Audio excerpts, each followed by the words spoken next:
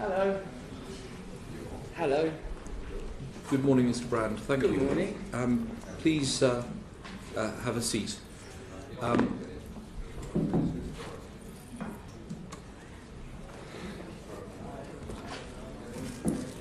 Mr. Brand, Mr. Summers, thank you for giving evidence to the committee's inquiry into drugs. Mr. Russell Brand, you gave evidence, written evidence to this committee, which members of the committee have read. Could I start with a point about what you say in your evidence? That you disagree with the legalisation of drugs because you think that a deterrent effect is necessary. Is that right? I don't feel entirely qualified to talk about legislation. For me, what's more significant is the way that we socially regard the condition of addiction. It's something that I consider to be an illness and therefore more a health matter than a criminal or judicial matter. I don't think that legalisation is something that I've, as I said, particularly qualified to get into. I can see areas, in fact, where decriminalisation might be considered useful and more efficient. You know, in like countries like Portugal or Switzerland, where there's been trials, it seems to have had some efficacy.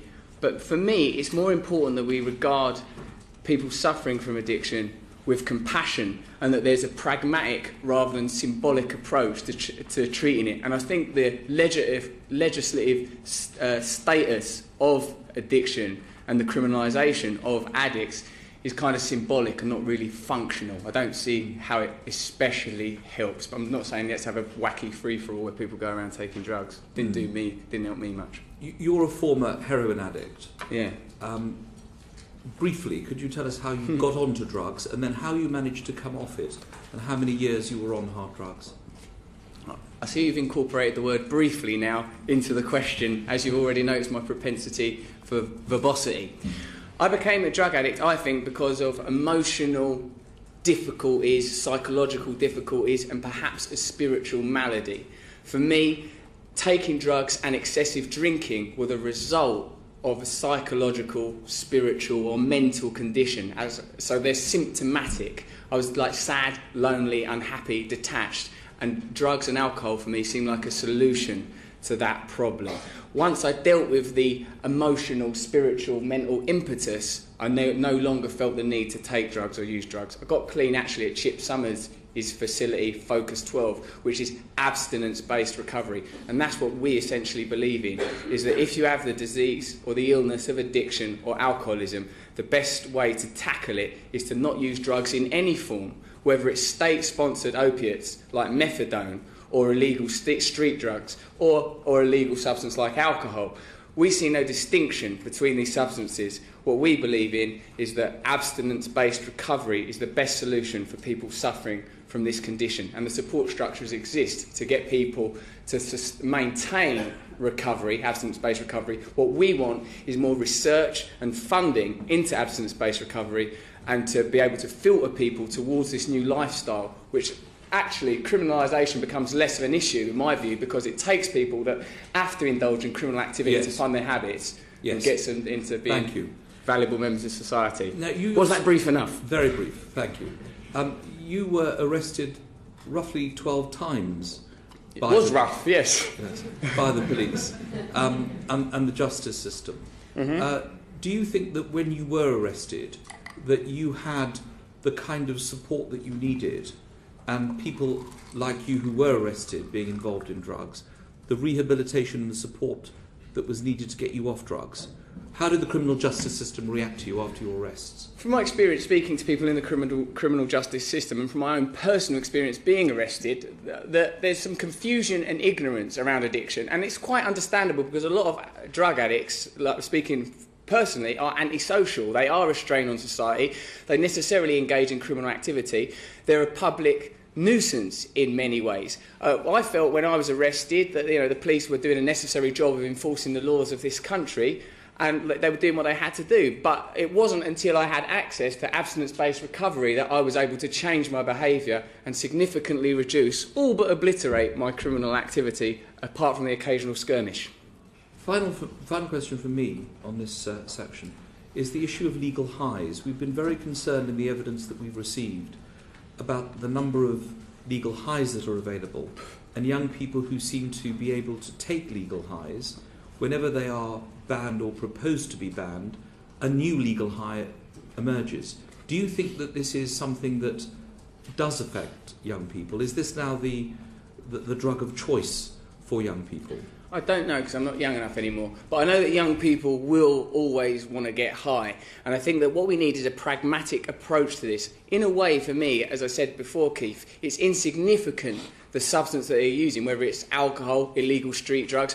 The legal status of a drug is irrelevant to a drug addict. If you're a drug addict, you're getting drugs. That's it. You're going to get them. So, it's, in a way, it's probably best to make it simple. As for legal highs, what I think we need to do is address the social, mental and spiritual problems that are leading young people or people of all ages to taking drugs. And so I think what we need is research into abstinence-based recovery and more awareness around it. On to some of those points with other questions. Bridget Phillipson. Chair. We're currently working on a programme about addiction and how it's viewed in society. What messages are you hoping to get across in that programme?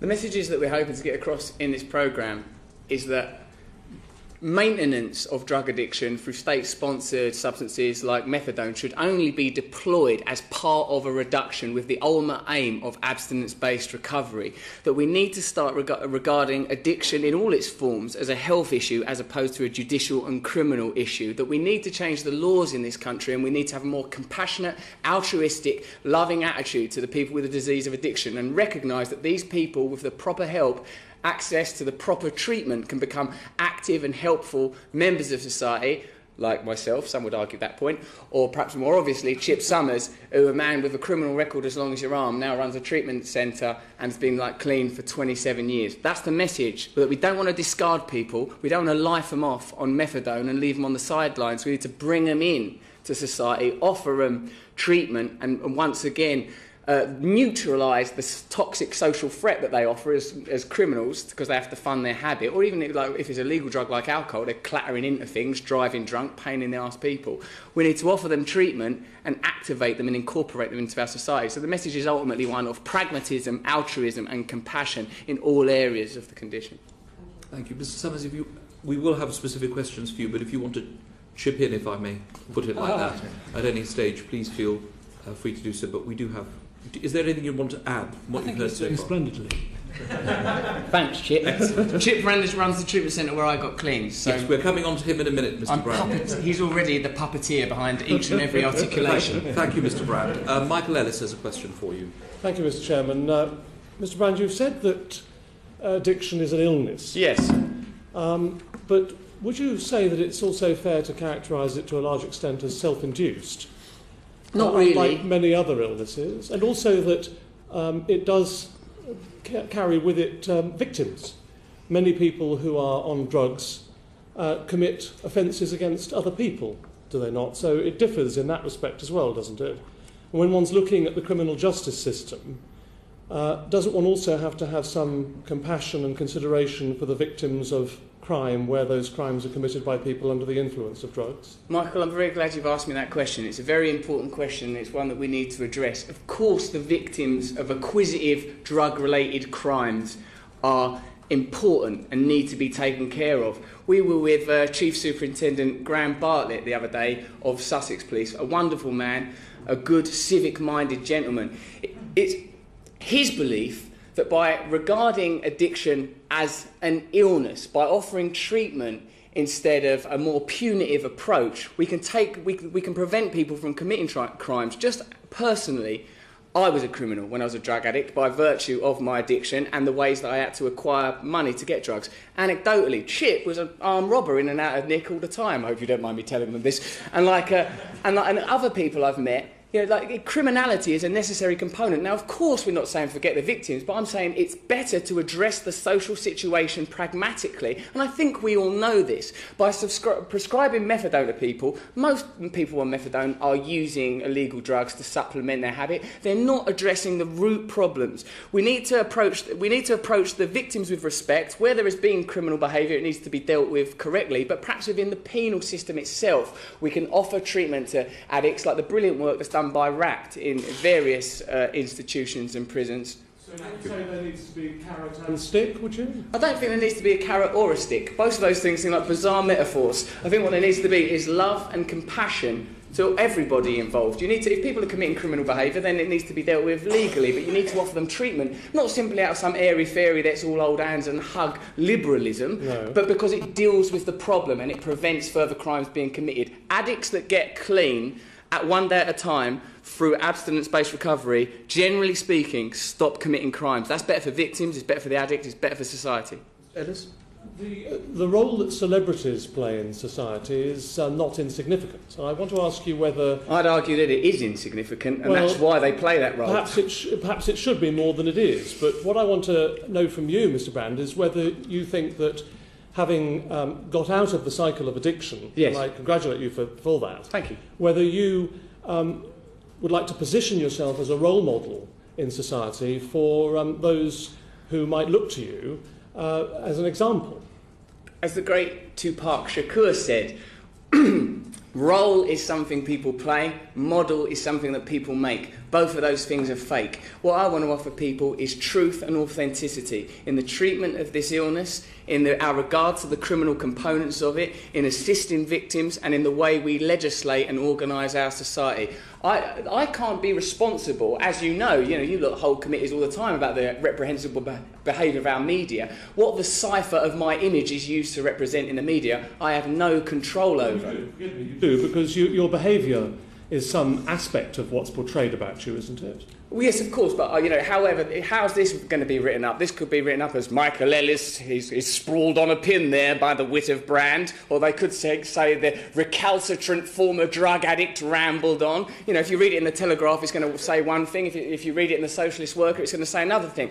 A combination. Of course, the objective behaviour has got components, but I'm saying that what I want to offer people is truth and authenticity, and I think celebrity, as we all know, is a vapid, vacuous, toxic concept used to distract people from what's actually important, and in this case that's treatment of people with a disease of addiction. Thank you. Yes, Mr. Summers. As far as we were concerned, those people who are brave enough, who are both celebrities and recovering addicts, have a profound effect on the number of people who seek treatment, because it gives out a very positive message that recovery is possible.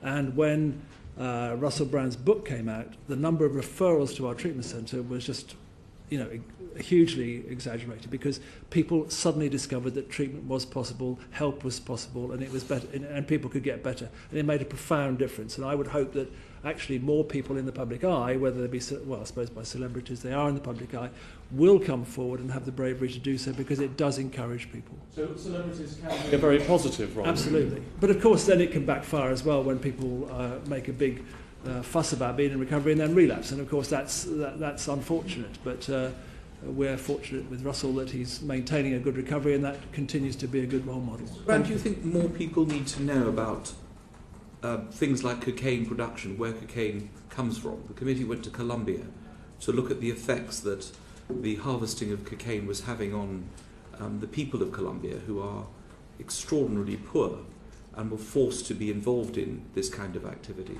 Do you think if there was more focus on where it all came from and how it affected communities, that would help stop people getting involved? No, Keith, no more than the industrial consequences of oil production affect people using their cars. People don't care about industry, people care about getting the resource that they require. The illegality makes no difference, the consequences in the nation of origin makes no difference. I think what we need is to address the emotional, mental and spiritual problems that lead to addiction. Of course, any illegal industry or the cocaine manufacture in South American nations or wherever has a negative consequence for their nations, but I don't think that that's something that individual drug addicts are going to be affected by, to be honest, because they're normally on drugs. Thank you very much. Lorraine Fulbrook has some questions to Mr. Summers. I'd like to ask a question to Mr. Summers.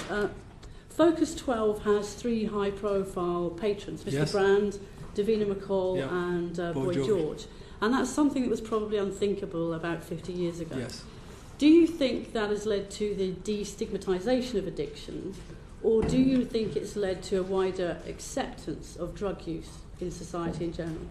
I don't think it's encouraged people to use drugs. I think there have been some people who have made a sort of positive... Sorry, Len.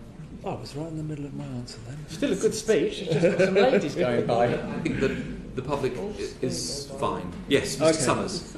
Yeah, I've completely forgotten where I was. Because you were flirting with empty. It's about high-profile patrons and destigmatisation, or does it? I think there are certain celebrities who have made a sort of positive message about drug use, which has not helped the situation at all. I think most people who get better from drug addiction are a very positive influence, but I think there are some celebrities, obviously, who have probably contributed to people using drugs because they make it look glamorous, they make it look interesting, and I don't suppose that helps. But I think as long as, while they're using, they will tend to do that. But if they stop using, then they obviously become a very positive role model. But I do think there are some celebrities who have made the matter worse. I don't think on a national scale it's made a huge difference. I think there are one or two people who are influenced by that. But I don't think it's... As the Chief Executive of Focus, I mean, Yeah. how do you pick your celebrities, as it were? The ones that get clean, I'll grab them. Very helpful. Nicola Blackwood. Thank you, Chair. Firstly, I'd like to congratulate you on your work on abstinence-based work. I think that it's very effective, and I share your suspicion about long-term methadone maintenance. But I was struck by your comments about the problems of highlighting drug use in communities. Do you think that we're doing enough, or do you think that there's a risk that our harm reduction based approaches to drugs education are giving a false impression that there are some drugs which are safe if they're used correctly? I think we are not doing anything like enough to give an honest answer to the problems of drugs. I think we are giving a rather clouded message about drug use. I think there's a lot more that we could be doing about honestly educating people about drugs. I don't think we address it and take it on board properly enough. And I feel that we should be doing much more, especially at an educational level. We should be giving honest education, and I don't think there are many schools that are giving honest education to young people. We've been educating young people now for 15 years, and it hasn't had a major influence on the number of drug use. I think we need to change how we're doing the education of young people, particularly. Well, how? Because by giving more honest information. It's no good just going into schools and saying drugs are bad, stop it.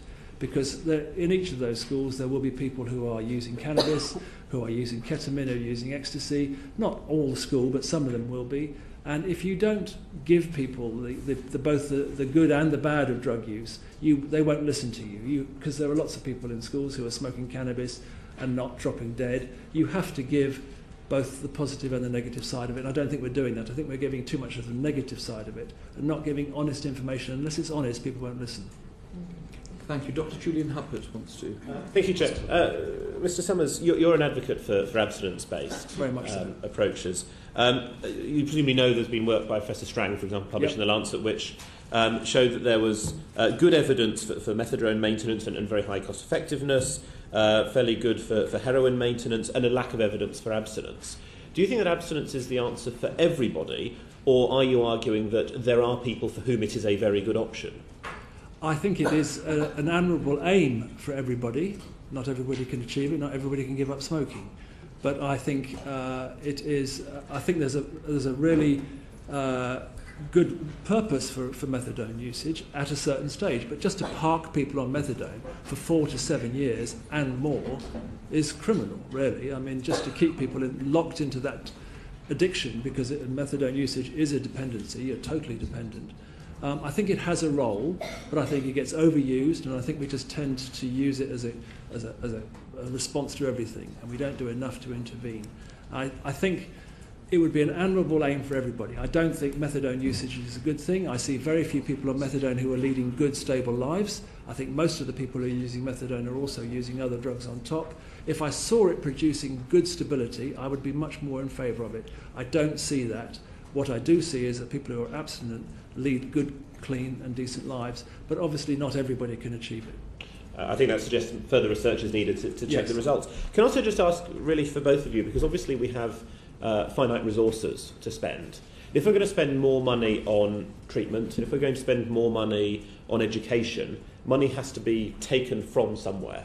I mean, one possible suggestion is that we spend less money on doing the policing of possession. for example. Yeah. Is that something which you would support, or would you see things in a different way? I think that's a brilliant idea, as a matter of fact, and I think that there's people within the criminal justice services that share that view. I think that, you've got to appropriate these resources from somewhere, and there's already been brought up, mate, in here. It's like that. It's not penalising people for the possession of drugs is costly and expensive. A good number of times I was arrested was simply for possession, and the administrative costs of that would be better spent, I think, on education and addressing and treatment. I think that would be a very, very sensible use of those redirected funds. Mr. Summers? Mr. Summers? I feel like I'm at school now because I've forgotten the question. Like, do you think instead of nicking people for possession, I should stick it into treatment and education? Thank you for that translation, Mr. Bryant. Mr. Summers? I think there's an awful lot of money wasted on small-time possession of small amounts of drugs, which are just part and parcel of the daily hustle and bustle of using.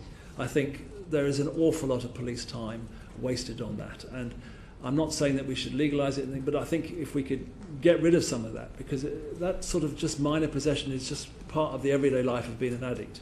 And, it would be... I certainly think there's a massive difference between decriminalising and legalising. I think it's good to treat it as a health issue rather than a criminal issue, but I'm not in favour of legalising things. But I think we do waste a lot of money, unfortunately, on minor You spent possession. quite a lot of time in prison on accounts of possession. Yes, I did. Also armed robbery to get drugs. I think Nicola So Blackwood should we has- even trust you? Mr. Bryant, I think Mr. Nicola Blackwood has a quick supplementary. Thank you, Chair. There's quite a gap between education and full-blown addiction and treatment for abstinence. And in that gap, you have first use and so on.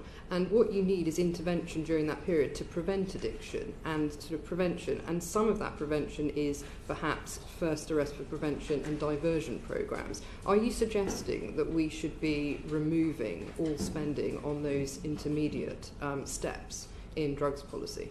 No, I think we should do it better. Okay. Thank you. Chairman, I'd like to ask both the gentlemen, what are your views on decriminalisation or legalisation of drugs? Chip's already been pretty clear on the subject. I'm not a legal expert. I'm saying that it's to a drug addict, the legal status is irrelevant. It's at best an inconvenience. If you need to get drugs because you're a drug addict, you're going to get drugs regardless of their legal status. So the more money you waste in administering and controlling that, I think there's a futility. So would it. you be in favour or not? Yeah, I think, to tell you the truth, yes, I would. I think that there's a degree of cowardice and sort of willful ignorance around this condition. I think a good many people here, like if you think about it, like sort of we all know someone who's affected by alcoholism or addiction, and it's something that we increasingly need to handle compassionately and pragmatically. The criminal and legal status, I think, sends the wrong message. But I wouldn't start banging a drum, as I said before, to make drugs legal, because I don't take any drugs and I don't drink because for me they're bad. I just think we need to recognise the distinction that certain people have a condition or a tendency that drugs and alcohol are going to ruin their lives. We need to identify those people and offer them the correct treatment. Thank you. So, Mr. Summers, Mr. Summers, do you yes. agree with decriminalisation or legislation? I think there's a real argument for decriminalising it so that it gets treated like a health issue rather than a legal issue. However, I think there's a massive difference between that and legalising drugs. I think you really find it very difficult to justify the legal use of a lot of drugs. You can't really justify the legal use of heroin, crack cocaine, or any of those drugs. There's no medical or legal reason why people should be able to use those drugs. So I think you would be hard-pressed to... I think that cannabis is probably the one you could make an argument for. But you wouldn't support the legalisation of cannabis? I think it's the one that is most likely to be... the one that you've got a chance of kind of actually sort of putting forward an argument of justification. I don't think there's any justification for the legalisation. Yes, of course. Lorraine Faulkner has another. But if you legalise or decriminalise cannabis, you're not taking away the problem. We've seen the other end where there is a serious and organised crime issue and the narco-terrorism issue, which ruins people's lives. I mean, murders people, has people, and it causes conflict in countries. I'm not advocating the legalisation of cannabis. I'm just saying that if there was any drug at all that you could put forward an argument for legal, cannabis is the one you've got the best chance with. But there's no... How on earth do you justify the usage of heroin or crack cocaine or anything like But that. making it illegal is not working anyway, Chip. So it's not like, I just think that there needs to be honesty and authenticity around this issue so that people in Parliament don't look like they're out of touch. So yes. I think it's really good that you're holding this committee, but some of this information is already accessible. Thank you. Final question from Mr. Ellis. Yes, thank you, Mr. Chairman. Just, I think you both referred to a preference for ignoring what you described as the more minor offending in relation to drugs. Can I suggest to you that a lot of the more minor offending leads to some of the more major offending, and that actually what one is doing if one was to ignore those types of offences would be to make the matter worse, both for society who is suffering under the increased levels of crime, but also for the offender who would be less likely to learn the lessons of having been arrested and be more likely to get worse. Arresting, let me just interrupt for a bit, because otherwise it's like they're telling us what to do. Being arrested isn't a lesson, it's just an administrative blip. You need to demonstrate an awareness of the situation. Yes, of course, in many ways the disease or the condition of addiction does exacerbate, and if you start taking drugs it's likely you'll take worse drugs, and if you're taking expensive drugs you will end up committing crime. But again, mate, what we need to identify is a degree of authenticity and compassion in the way we deal with this problem. Otherwise you just seem like you don't know what you're talking about. We've talked about them. You can tell what party they're in from their questions, innit? What about the victims of the crime? I think all parties are interested in victims of crime. Of course we are. That's what we're saying. We're not saying that they ignore victims. I think we're running out of time. I have a final question about... Time is infinite. Unfortunately, we cannot run out of time. It is, but for this committee, Who's next? Theresa May? She may not show up. Check she knows what day it is. Mr. Brand, I have a final question for you. It's not quite a variety show, Mr. Brand. You're providing a little bit of variety, though. Mr. Brand, you have making it more like Dad's Army. Mr. Brand, you have 4.5 million Twitter followers. Oh yes. And 1.5 million Facebook followers. Having gone through addiction and then rehabilitation, what is your message to young people who want to get involved in drugs? What would you say to them about the effects that it has? My message isn't for young people. My message is for people that have this condition of addiction. If you have the condition of addiction, there is help available for you, and I recommend abstinence-based recovery. I think some people can safely take drugs. I think they can, as long as it doesn't turn them into criminals or harm their health. Then I don't feel like it's any of my business. So I'm not here to do some Just Say No stuff. The kids that sung that Just Say No were all taking drugs in the White House when they were visiting Nancy Reagan. It's a further demonstration of the disjunct between reality and authenticity. Let's have an authentic, truthful, honest debate and some funding for abstinence-based recovery. Mr. Summers, do you have anything to add to that? With the excellent work you're doing in your charity? I tend to deal with I get very muddled in all the kind of legalisation, decriminalisation. What I tend to do is deal with a problem when it exists, and I agree completely that when those people come into treatment, they have damaged a lot of people in the public. They are harming at least 4 or 5 other people in their families who are significantly distressed by that behaviour, and I try and prevent that. And I think the best way of preventing that in a long-term basis is ultimately abstinence treatment. I think that's when you stop causing harm to families, stop causing harm to the public, and that's your best chance, because at the moment I see people who are not in abstinence programmes still continuing to cause distress to families and the public. Mr. Summers, Mr. Brown, thank you very much. Thanks for having us. Thank you. And thank you for your written evidence. Thank you. Order, could we have our next witnesses, please? Thank you very much. Cheers.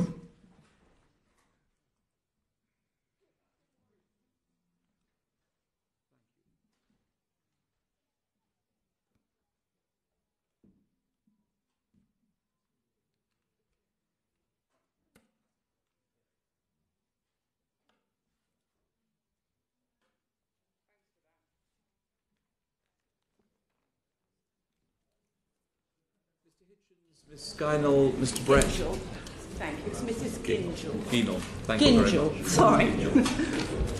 Now, thank you very much for coming to give evidence. As you know, the committee is conducting an inquiry into drugs policy and all aspects of drugs policy.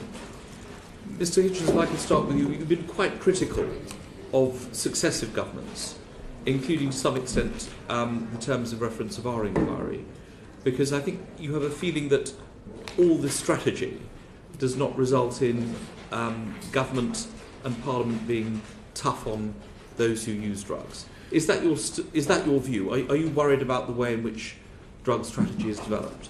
Well, the simple summary, in my view, is this, that most discussion on drug policy in Britain today is based on the following false logic. That there has been an attempt at serious prohibition of drug use. That attempt at serious prohibition has failed. Therefore, we should abandon any future attempt at serious prohibition.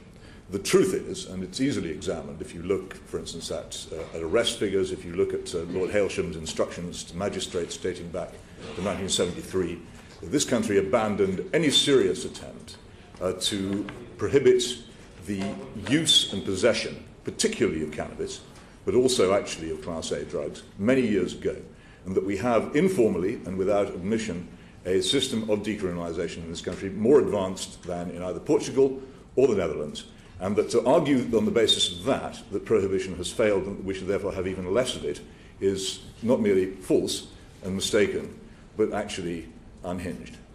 That's very helpful. Mary Brett. Sorry. The government's overall strategy. Do you think that it's going in the right direction? Indeed, the new strategy. The new strategy. If they do what they say, I'm in drug education, really. If they do what they say and stop people from ever taking drugs in the first place, I'll be absolutely delighted. They say that they will give accurate and reliable information, and that isn't out there at the moment. But if that's altered, yes, I'm happy with it. It makes a change from the harm reduction education, which has been in vogue for the last, 10, 15 years, something like that. Ms. Gagnall? No, I agree that the war on drugs is a you would like to say reports of my death have been much exaggerated. I mean, this is something that hasn't happened. We have got de facto decriminalisation. As Mr. Brandt said, being arrested is an administrative blip if it indeed happens. If anything happens after arrest, you're even luckier. I think since class cannabis was reclassified to Class B, in effect, all we have had is a majority of cases of warnings. So children haven't been protected, there hasn't been proper intervention, and unfortunately there aren't the type of intervention programmes following that initial arrest or warning that do help children and stop them from continuing.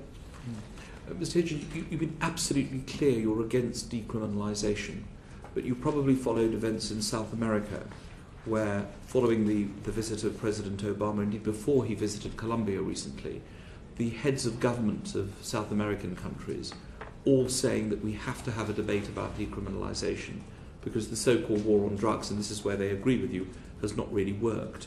Is there no possibility, do you think, of any form of decriminalisation to try and deal with the drugs barons who tend to run these Mr. cartels? Chairman, we have decriminalisation. We've had decriminalisation in this country since the passage of the Misuse of Drugs Act, a bipartisan measure, in 1971, and particularly since its implementation after Lord Hailsham's speech to the Magistrates Association in October of 1973, when he instructed magistrates to cease sending people to prison for cannabis possession, which has then grown over the years into a reduction of penalties for that drug to such an extent that the prime police response to a cannabis arrest now is something called the cannabis warning, which doesn't even have your legislative seal on it. It was created entirely administratively by the Association of Chief Police Officers and does have no legislative force, nor does it have any criminal force. Cannabis in this country is effectively decriminalised. Therefore, and one could point out further, if you want me to go into this, because of an answer obtained actually by Nicola Blackwood some months ago, that the actual performance of the criminal justice system towards Class A drugs is not much stronger. So we have a situation of decriminalisation. To argue that to solve any problem to do with drugs, you would need to decriminalise is therefore to argue from a position, say we need something which we have already got and which we have had for 30 years. The huge tragedies visited, particularly on South and Central America, are the result of the enormous self-indulgence of drug takers, consumers in the Western world who happily take these revolting substances and create, therefore, this enormous and disastrous trade, which leads, as we know, to the tragic results which we're seeing at the moment, particularly in Mexico and other countries. That's not because of of prohibitionary policy. It's because of a long-term policy of decriminalisation, under which many, many people believe that effectively these drugs are legal. Thank you. Dr. Julian Huppert. Thank you, Chair. Sorry, Mr. Hitchens, I'm fascinated about what you say. As I understand, you've been arguing that there's a decriminalisation policy since the 1971 Act, which actually did the criminalisation in the first place. Currently, around 80,000 people in the UK are convicted or cautioned for possession of an illegal drug every year. Now, if you think that's a decriminalised policy, how many do you think should be convicted or cautioned each year under your criminal policy? Well, it's not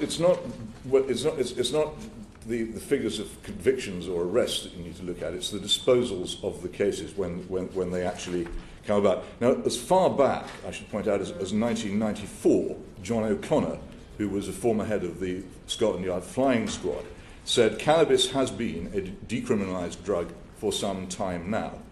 Well, that's a fascinating quote. It's not actually an answer to my question. No. Let's move on to the situation of cannabis. Right. So in 2009, we have. Excuse me a moment while I consult a note here to get this absolutely right, because it's very, very important.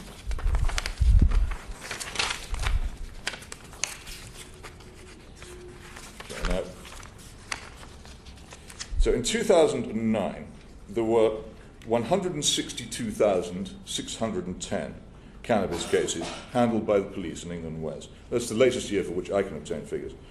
Of these, 19,137 were dealt with through police cautions, which expire after 3 months and need not normally even be declared to employers.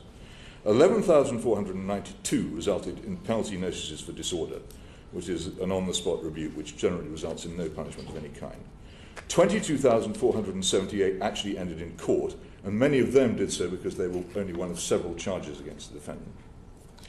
86,593 were dealt with by the cannabis warning, which I just discussed with you, which is nothing. But Mr. Hitchens, firstly... The criminal justice system, if I could just make the point I'm making, the criminal justice system goes through the motions of pretending to enforce the law against drugs, but it does not actually do so. You can possess a drug which is technically illegal in this country. You can be caught in possession of it by the police, and nothing whatever will happen to you. And most people know that. But firstly, Mr. Hitchens, we're talking about 162,000 cases, which strikes me as rather a lot. You're saying that, correctly, that 80,000 go through cannabis warnings. That still leaves 80,000 who are convicted or are cautioned, and that number has been the same since before cannabis warning. So cannabis warning is not a conviction. Well, exactly. It's nothing. It has no legal status. Sorry, Mr. Hitchens, I'm agreeing with you on that. There are 80,000 who have cannabis warnings, round figures, and 80,000 who are convicted or cautioned. You say that is not a proper criminal policy. I'd like to know how many people you think ought to be convicted otherwise. And are you aware, for example, of the European Monitoring Centre, which has looked across Europe and found no association between the severity of sanctions and the amount of drug use? Again, it depends on how you're measuring the severity of sanctions. The sanctions exist to some extent on the statute books of the countries involved, but there are no sanctions being applied. Before the 1971 Act, I think you'll find 21% of persons arrested for cannabis possession were sent to prison immediately. Before the 71 Act completely changed our laws. There was actually a sentence of imprisonment for possession of cannabis, which was frequently applied on a first offence. Now, you're caught by the police actually in possession of cannabis, and they let you go, and you don't even get a record. Around 1,000 people every year are jailed. But... Yes, I would like to come back to Dr. Huppert. The very interesting study done by the European Monitoring Centre that he refers to, in fact, not only shows that drug use in Britain is much higher than in nearly every other Western European country, and that problem drug use is about 3 times higher, but it shows that the criminalisation in the other countries that have lower drug use is much higher. The proportion of people who get convicted and sent to prison, startlingly, in this country is much lower than in the Netherlands, which actually adopt quite a rigorous approach to hard drug use and to cannabis cafes that break the law, which they do all the time. Very helpful. Ms. Brett, do you wish to add anything on this? No, I think the other two are much more clued up on this. Can I just say, yes, President Santos actually said on the BBC before Christmas that as long as people in the UK sniff coke here or in New York or Paris, we will suffer here. We all know that. At the moment, 2% of people sniff coke here. People like Russell Brand would like us to have it believe that this is common. It is still not common. It's common in certain circles. If you decriminalise drugs, the chances are the risk you take is the rate of usage would go up to the rate of smoking, which is about 1/5 of the adult population. I wonder if any of the committee have stopped to think how they would feel about 1/5 of the cabinet, 1/5 of their children's school teachers, 1/5 of doctors or nurses, possibly being able to sniff cocaine because it is not arrestable. Mr. Gill, the committee has actually met President Santos Yes, last month, and we received the same message from him, but it's good of you to remind us. Dr. Hubbard has a quick supplementary. Yes, I think President Santos has been quite clear that he would like to have discussions about decriminalisation because he sees it as a way of significantly reducing the harms. He was very clear. Perhaps he's given up on us reducing demand for drugs here. He was very clear about the discussions that he would like to see on that. But can I just ask all three of you, there's a lot of question in this area as to whether people look at the actual scientific evidence for the harms, look at the actual studies which are done, and then reach a conclusion, or reach a conclusion first and then look for aspects of data that will support that. Are you all in favour of the idea that you should have evidence-based policy? If we could have a brief answer from each, then we need to move on. Mr. Hitchens. Well, of course I am. Well, who wouldn't be? Well, except I am, but it's very abused. I mean, it can be evidence-based policy or it can be scientific tunnel vision. I mean, for example, the methadone trials that previous doctors giving evidence here say this is gold-plated evidence. What do they demonstrate scientifically? That opiate addicts like opiates. Quite frankly, they demonstrate that if you give free opiates to addicts, you will retain them in treatment for a while. They give evidence that it minorly reduces their dependency on street drugs. Other evidence shows that methadone drug deaths have gone up dramatically since this type of medicine was being used. So we have to be very careful about what counts, what's relevant and what's translatable. Thank you. Mary Brett?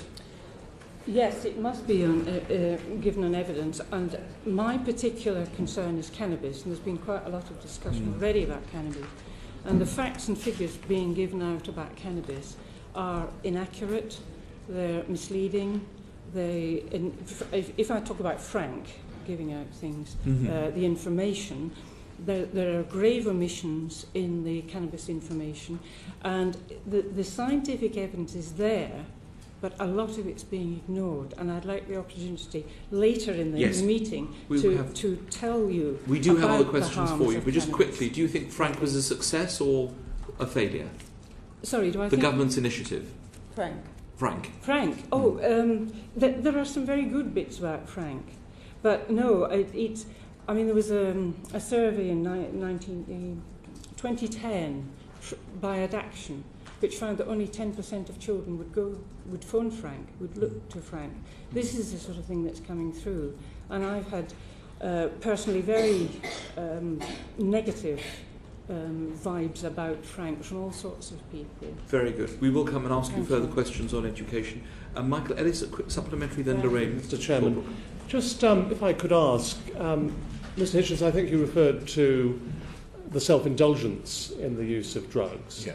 Would you support the premise that actually it's not only those who are being self-indulgent who partake in the use of drugs? I mean, do you accept that many people, certainly when they start out using drugs, are feeling unwanted and depressed and lonely and inadequate, and when they get into the first use of drugs, and that they need help, and that they are in effect victims too, and that sizable efforts need to be made towards rehabilitation rather than just punishment? Personally, no. I think that taking drugs is a wrong thing to do. I think that there's a good reason for there being a law against it, and if people do it, they should be punished according to the law. And I think that if we'd held to that, then we would still have the levels of drug use which we had before the 1971 Act, which were minimal. And I don't think drug users should be indulged. I don't think the advocates of drug decriminalisation should be indulged either, as the previous witnesses were. The other, if I could just quickly, the others. Yeah. I have to say I do differ with Peter here. I agree with much of what Mr. Brand said about abstinence. I don't agree with his views on the legal status or otherwise of drugs. I do think drug addicts' behaviour needs confrontation, and then the follow-on should be correct and it should be supported. But I do think it should be quite conditional on a level of compliance and cooperation. I think the drug courts in America have been hugely successful, about 3,500 of them, and they have sentenced abstinence treatment. Our problem is we do not sentence abstinence treatment, we sentence people to further use of synthetic opiates. Thank you. Thank you. And Lorraine Fulbrook has a quick supplementary. A quick clarification from Ms. Kingle. You were mentioning about coke use, for example, and how it would increase to the level of smokers if it was decriminalised or legalised, and that the committee should think about that.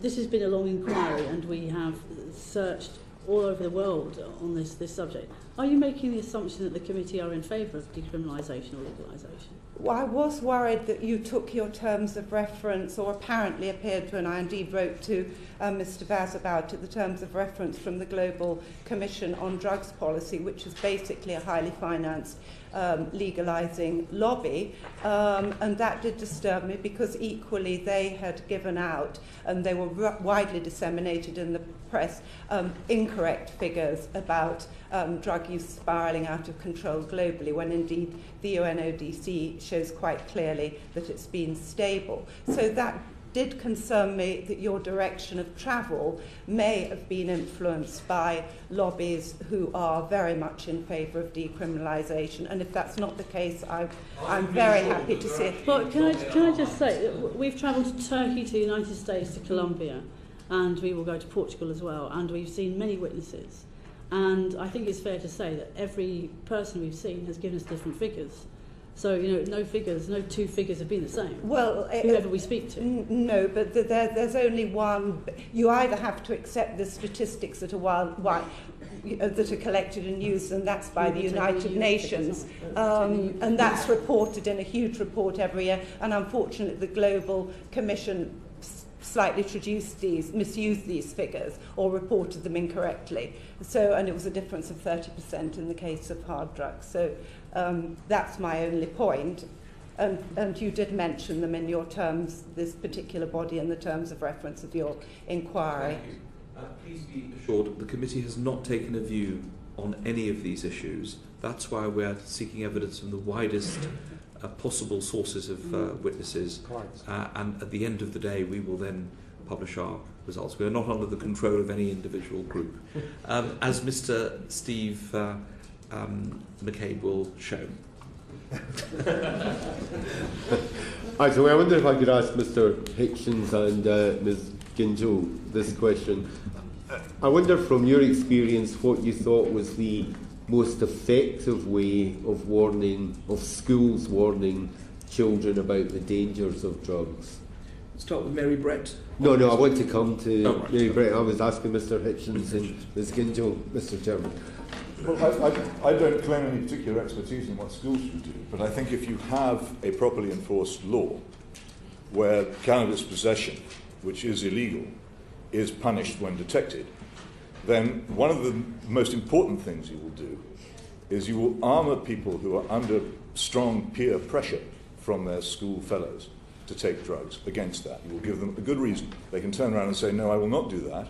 I don't want to risk having a criminal record. I don't want to risk never being able to travel to the United States the rest of my life. I don't think it's worth it. And one of the whole purposes of a strongly enforced and clearly set out legal prohibition of drugs is to strengthen people against that sort of pressure.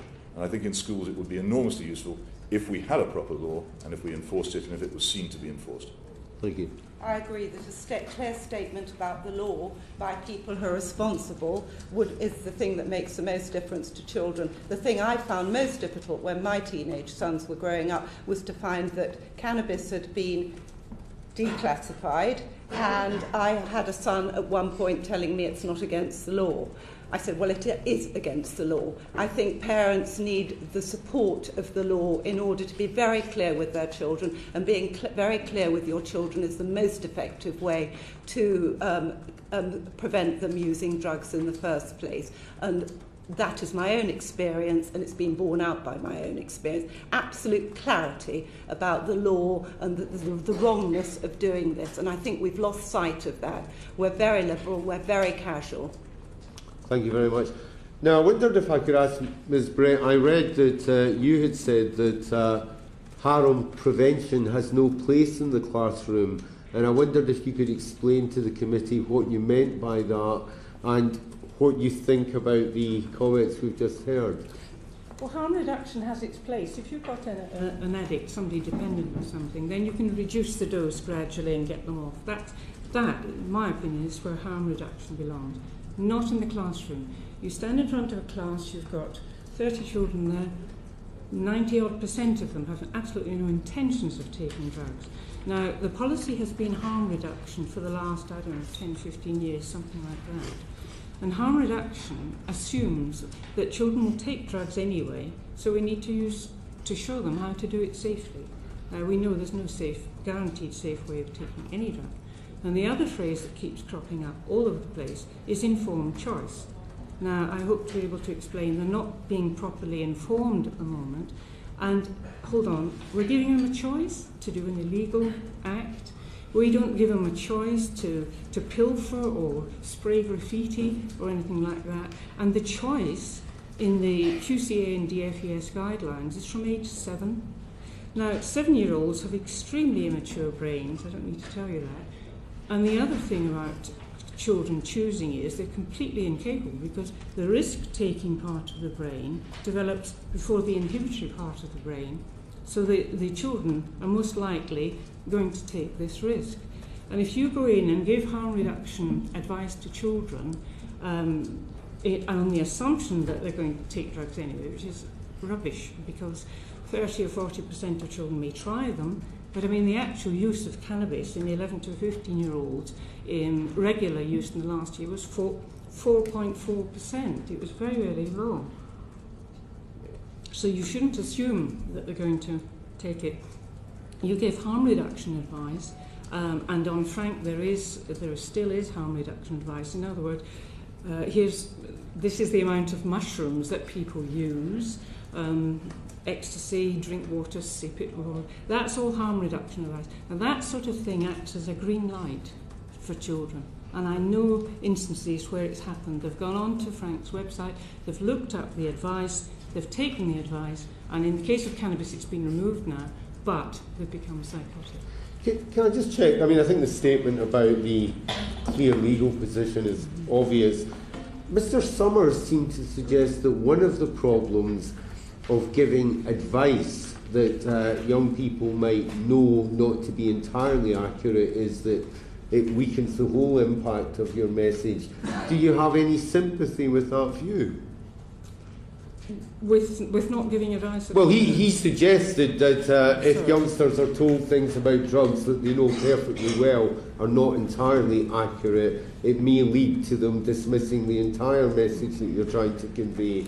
I wondered if you had any sympathy with that view. Well, if drug education is done properly, now I was a biology teacher and I taught in a boys' grammar school for 30 years, and I know that if you give them, and I've researched cannabis for years now, I wrote a huge report in 2006, I keep it updated. I've really gone into this in a big way. And if you talk to children and explain it in a scientific way, but age appropriate, obviously, because it was a boys' school, they were interested, of course, in the scientific side anyway, and to give them the truth. Don't exaggerate, don't patronise, just talk to them as sort of equals and give them the truth, the scientific truth. They will not take drugs. People get children wrong. The vast majority of children have no intentions of taking drugs. What they want, actually, is good, accurate, really reliable information about drugs so that they can say no to their peer group. Someone mentioned peer group earlier. Kids want excuses. I know this. They used to tell me, give us more information. Parents used to take information away with them so that they could talk to their children. So if you do it honestly, clearly, are willing to be challenged, have your evidence, then you're 90-odd% there. Okay, thank you. Thank you very much. Mr. Hitchens, is it your view that if there was a real hard-line policy, more hard-line than successive governments have pursued, the number of people taking drugs would substantially fall? Yes, it is. And I think it was the case. Obviously, the arrival of cannabis in this country after the Second World War was a slow business. The number of convictions for cannabis possession in the whole United Kingdom in 1945 was 4, and in 1960, 235. Even in the early and mid-60s, it was only at a level of about 1,000.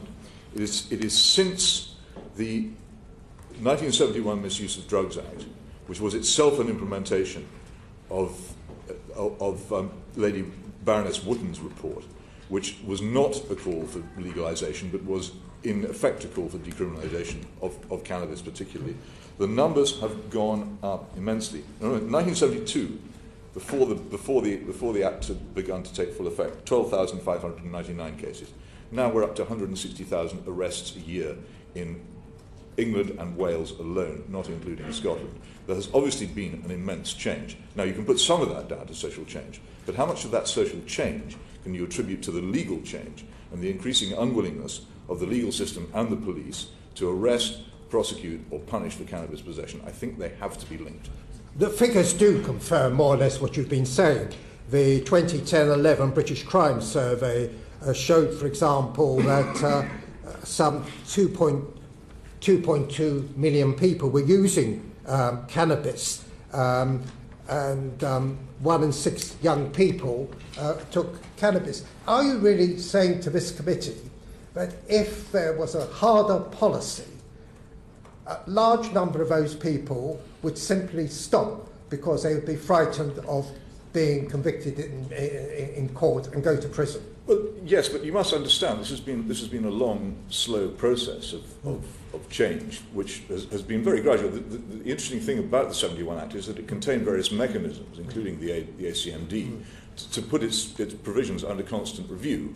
And the penalties originally set out in 1971 have been substantially reduced again and again until the introduction, I say, without legislation, of the cannabis warning after the Brixton experiment of the early 1990s and the Runciman report. There has been a long, slow conveyor belt downwards during which the penalties have been reduced, and the police have found it, as a result, increasingly tiresome and time-wasting to bother enforcing a law which doesn't have any penalties. So you couldn't immediately reintroduce the provisions of 1971 and expect a revolutionary change. But what you certainly shouldn't be thinking of doing is reducing those penalties still further and imagining that by doing so you're going to make anything better. It's quite clear that during the time when penalties have been reduced, things have grown worse. And to argue, as so many people do, and I name this really the Simon Jenkins tendency above all, to say over and over again that we have a serious problem of over-enforced prohibition, this is failing, therefore we must resort to total decriminalisation. It's just not logical because the facts don't support it. So we have not been prohibiting cannabis or indeed the Class A drugs during that time. So what you would be saying, Mr. Hitchens, obviously you'll correct me if I'm wrong, heaven forbid that I should put words into your mouth, but if there was a far firmer policy by government, what would be the position in effect? Is it the drug war, as it's described, would be won?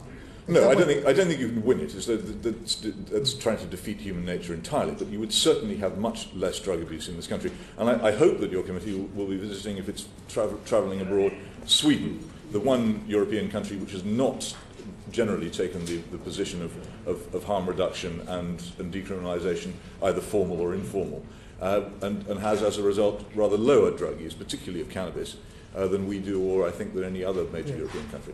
I doubt if there's anyone here, certainly not on this committee, and I doubt in the House of Commons, who would have any sympathy with drug taking. I would be most surprised. But be that as it may, what would be your response to the view that prohibition rarely works? And the example which is given time and again, whether it's one which you would accept, is prohibition of alcohol in the States, which collapsed totally. You would say there's no comparison between the two? Well, you can certainly put those words into my mouth. There's an enormous difference, for instance, between... I mean, if you've got all day, we can get into the problem of alcohol, which I think in this country should be much more severely restricted. I think we should return to the 1915 licensing laws myself, at the very least. But to prohibit a drug which has been in common use for hundreds or indeed thousands of years, or in the case of the United States, had never been illegal, and to try and introduce laws prohibiting it. Laws which I might add had exactly the same failure as our anti-drug laws, in that they prosecuted supply and transport, but not possession.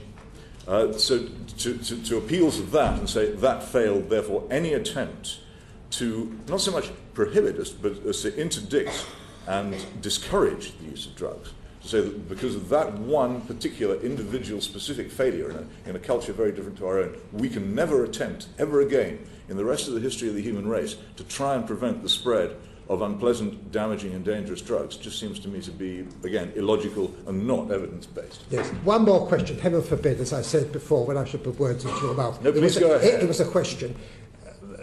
There is another view, which obviously I would assume you don't accept, namely that the drug traders, those who, the arch criminals, and they're amongst the worst kind of criminals, who do their utmost to encourage people to take drugs, would they not be rather keen on a policy which governments have pursued? That if it was different, if it was legalised, decriminalised, and this is the argument which I'm not suggesting is mine, but if it was decriminalised, the drug dealers would be rather upset, to say the least. I don't believe so. I mean, for instance, alcohol and cigarettes are both legal in this country, and yet both are either smuggled or produced illicitly by criminal gangs in this country in quite large quantities. Unless you made drugs free of charge and gave them away on street corners, there would still be plenty, and given the fact that a lot of the people who like to take drugs are, by the nature of the lives they lead, unable to afford them out of their own productive activity, the chances are there would always be an opportunity for criminal gangs. Also, it is unfair. Presumably far fewer. Well, no, I don't think so. There's no reason to suppose so. And what might well be the case is that if you were to legalise or decriminalise drugs entirely, that you would increase criminal activity rather than reduce it, because of this precise problem. People who want to take drugs are often the kind of people who don't particularly want to pay for them. And what the solution we come up with for this at the moment, the methadone program, and various adjuncts to that, involve instead of drug takers and abusers stealing from individuals to fund their habit, the government steals from the taxpayer to fund the habit of the drug takers, and we're told that this is some kind of advance. Thank you. We have to move on. If that's not organised crime, I don't know what is. Thank you. Bridget Phillipson has a quick supplementary, then Nicola Blackwood has the final question. Just returning to the area of education, obviously we've talked a lot about illegal drug use, but I'd be interested to hear your views about alcohol and education for young people, because often alcohol is a drug that's most easily accessible to young people and often gives rise to the most obvious harm in communities, such as antisocial behaviour. What role do you feel education has in terms of alcohol and drugs and the linkages there? Well, I used to do the same amount of time on alcohol and tobacco as I did on the whole of the drugs. I had very little time, high academic school, very little time for anything like this. But I used to talk about alcohol in the same way and explain exactly what it does to the brain, the body, and everything. One thing that used to amaze the children when I talked, I did this in Year 9, which is 13 to 14, and a lot of them are never told that alcohol can actually kill them. They can overdose and the respiration muscles are suppressed and they can actually die. So you give them all the facts, the true scientific facts, whatever. You throw in a few social things and so on. And I've just approached the whole of health education I was in charge of in the same way, in the same scientific, factual way, speaking as equals and not patronising, not talking down to them, and just explaining exactly what will happen. And that has a huge effect on children. If they know exactly how alcohol or drugs is going to affect the body, then they're with you. Just a very small point about this. I think one thing that's very dangerous is to link legal alcohol with illegal drugs. They should be dealt with separately. The fact that some drugs are illegal should be repeatedly stressed. And to confuse the legal and the illegal drug is actually to confuse the mind of the child. Ms. Jingle? Well, I certainly think that the idea that legal sanctions have no impact is, of course, not true. And I think the risk of removing those sanctions would definitely be a significant increase in use. And as Paul Hayes said to your committee the other week, at the moment, 0.6% of the population use heroin and crack, and it's a declining proportion. That means 99.4% do not. We know that only a few percent use cannabis, 2% use cocaine. The idea that you would risk increasing use and therefore increasing the demand that would then impact on countries abroad, to which we also have a moral responsibility, I find extraordinary that you would be at this point of still fairly low usage but disproportionately damaging usage that you would be thinking of putting the white flag up to use and risk it rising to levels that are something like smoking. I find this a very sort of strange way to think at all. And certainly I think with education for children on cannabis, I think the most important thing now is that we should be focusing on the domestic skunk market, which is the pressing problem in this country that's within our power to deal with. We have blithely stopped protecting children. We know skunk now causes psychosis. We don't know what's happening in gangs in South London and knife crime and what role psychosis is playing there. This is something that I think should be the pressing concern of the committee. This is stuff we can deal with here at home. The committee is going to deal with all these issues. This is a long, detailed inquiry, and that's very helpful. Nicola Blackwood is the final question. Thank you, Chairman.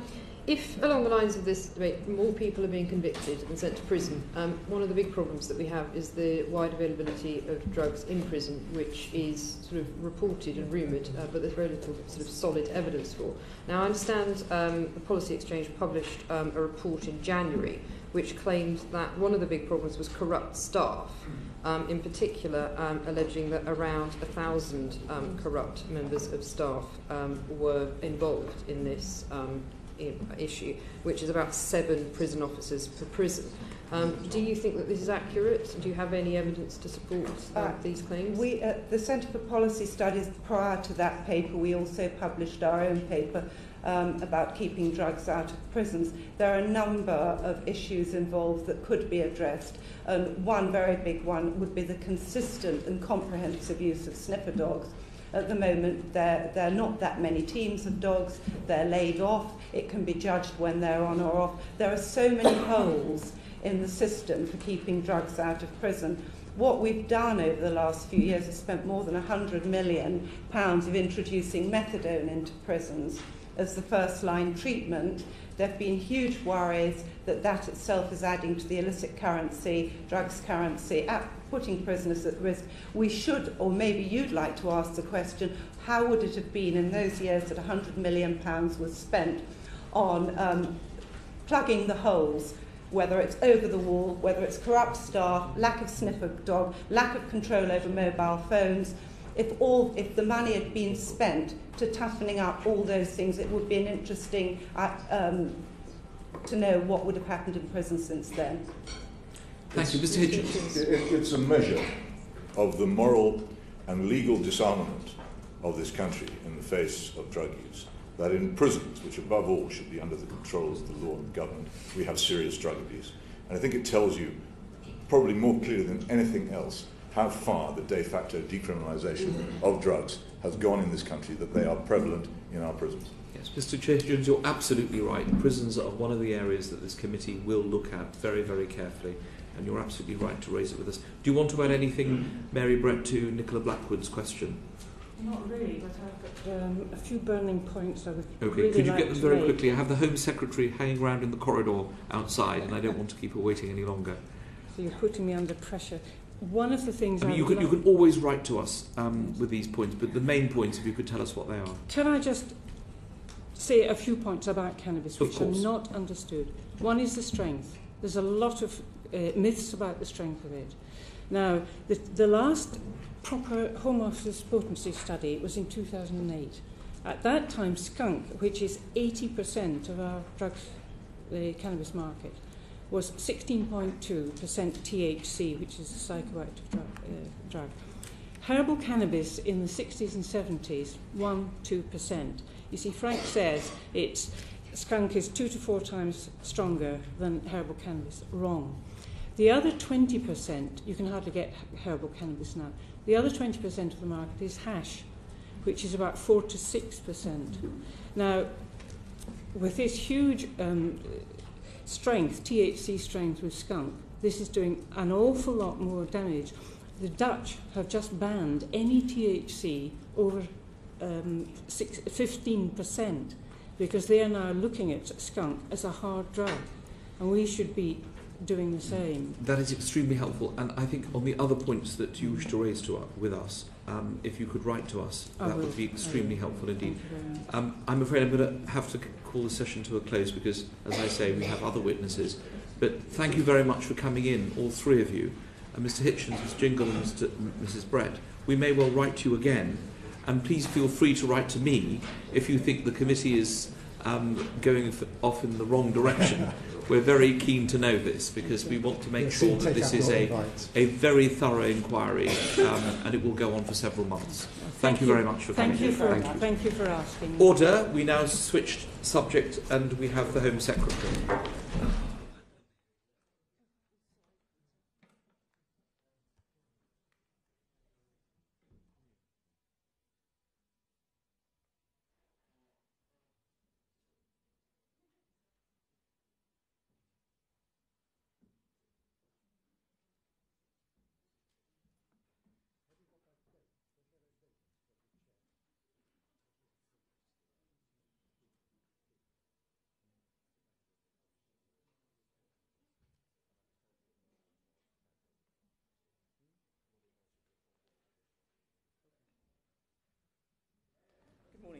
Good morning, Home Secretary.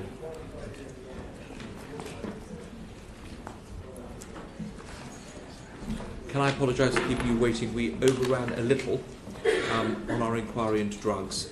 Are there any interests that need declaring that are not on the Register of Members' Interests? I should say that I've indicated my intention to stand for the role of Police and Crime Commissioner. Thank you very much. Yes, Mr. Dr. I'm on the Advisory Council of the Open Rights Group. Home Secretary, we originally asked you to come in to talk about various aspects of your work, as we do from time to time. It's now 2 years, almost 2 years since you were appointed Home Secretary. Are you still enjoying the job? Yes, Chair. I did speak when I was first appointed to a former Home Secretary who said he thought that enjoy wasn't quite the right word for Home Secretaries, but it gives enormous satisfaction, and yes, I am still enjoying the job. Good. I'm going to start by talking about Abu Qatada. And I think nobody in this committee room or in the House can not commend the work that you have done personally. You got on a plane and went to Jordan to see the King. Junior ministers have been over to Jordan. The Prime Minister has spoken to the King of Jordan. A lot of work has gone on. But I'm going to ask my first questions, and the committee would like to concentrate on the issue of the deadline. Because obviously you addressed the House and you informed the House of the steps that you had taken, and you had the support of the whole House in what you're trying to do with Abu Qatada. The Prime Minister spoke on the Today programme yesterday, and he said throughout this process there had been communications and discussions and assurances from the European Court. And you were asked several times during your statement last Thursday, or rather the urgent question last Thursday, as to whether or not you had any information that would satisfy the House that you knew, or your officials knew, that the deadline was in fact the 16th rather than the 17th. I, for one, don't hold you personally responsible for not knowing the deadline, may I say. I don't expect ministers to have to look up case law or look up European directives. You've always got officials, many officials, to tell you. Do you have any email or telephone note or letter from the European Court to your officials which will say that the deadline was the 16th of August, 16th of April rather than the 17th of April? Well, Chairman, perhaps it would be helpful if I set out the position from our point of view and perhaps try to explain a little bit about how the European Court, as I understand it, operates in these matters, because it is relevant to your question, if I may. Because as the Prime Minister... Is it going to be long? There is a number of points that I want to make. I will make them as briefly as I can, Please. Chairman. Because as the Prime Minister said yesterday, we were, of course, in contact with Strasbourg, with officials in the European Court, during the 3-month period, to discuss the deadline for the referral. The advice that I was receiving, the legal advice that came from government, from Home Office and Foreign Office lawyers, was absolutely clear throughout that the deadline was midnight on April the 16th, and that advice has not changed, and that advice was based on an interpretation of Article 43 of the treaty, together with the Court's own guidance notes that they provide and past precedent. Now, as I have already said in the House of Commons last week, I'm aware that there were some speculations and mixed messages on the Monday night and the Tuesday morning about what the deadline should be. The court officials had always been clear with us in any contact we had that the judgment as to what the deadline was and the interpretation of the deadline was for the panel of judges of the Grand Chamber. It is their determination about whether or not to accept a referral. Now, given that I had unambiguous legal advice that the deadline was on Monday the 16th, given my responsibilities for keeping the public safe, for public security. This was an individual, Abu Qatada, who we want to deport. We believe he is a danger to our national security. As you yourself said, there is cross the House belief that this is an individual who should be deported. I decided to accept the unambiguous legal advice that I had been given and to make the arrest of Abu Qatada on the Tuesday. And that was also against the background that there was beginning to be intense press speculation about the situation that we were in and what moves might be made. And I thought it was operationally appropriate to take that action and to... because I believe that at that stage there was an increased risk that there might be an abscond. Well, that is very clear, because what you're saying to this committee is that you acted on advice, as I would expect ministers to act on advice, as I did when I was a minister. But you have 61 government legal service staff in the Home Office, headed, I understand, by David Seymour, and 8 qualified lawyers working for the Border and Enforcement Agency. Bindmans have Edward Fitzgerald and Gareth Pearce. Now, they came to the conclusion that the deadline was midnight on the 17th. Danny Shaw from the BBC contacted the Home Office and said, "Are you sure this was happening? Do you have something in writing?" I'll give you an example of what happened today. You were due to come here. Your deadline for appearing today was 12:30. I asked my officials to ring up and make sure that you were going to come at 12:30 because I know you were at Cabinet. In fact, they told me that you would come at 12:40. So I got a note back and I found out who the official was that they spoke to and which official had contacted you or your office. You in fact arrived at 12:35. So even on something that is as relatively minor as that, I was absolutely certain that I knew when you were going to arrive. Can the government legal service and your advisors, not you, I do not hold you personally responsible for this, can they give you an email or a letter confirming that the deadline was the 16th of April? I know all this about assurances and discussions and beliefs, but is there something in writing that we can say to the court, you told the British government it was the 17th rather than the 16th? If not, why did Edward Fitzgerald and Gareth Pearce know about it, and why didn't your officials? Well, first of all, Chairman, as I've just explained, the court decides through the panel of judges of the Grand Chamber what the appropriate deadline was, and therefore whether an application for referral is within the deadline or outside of the deadline.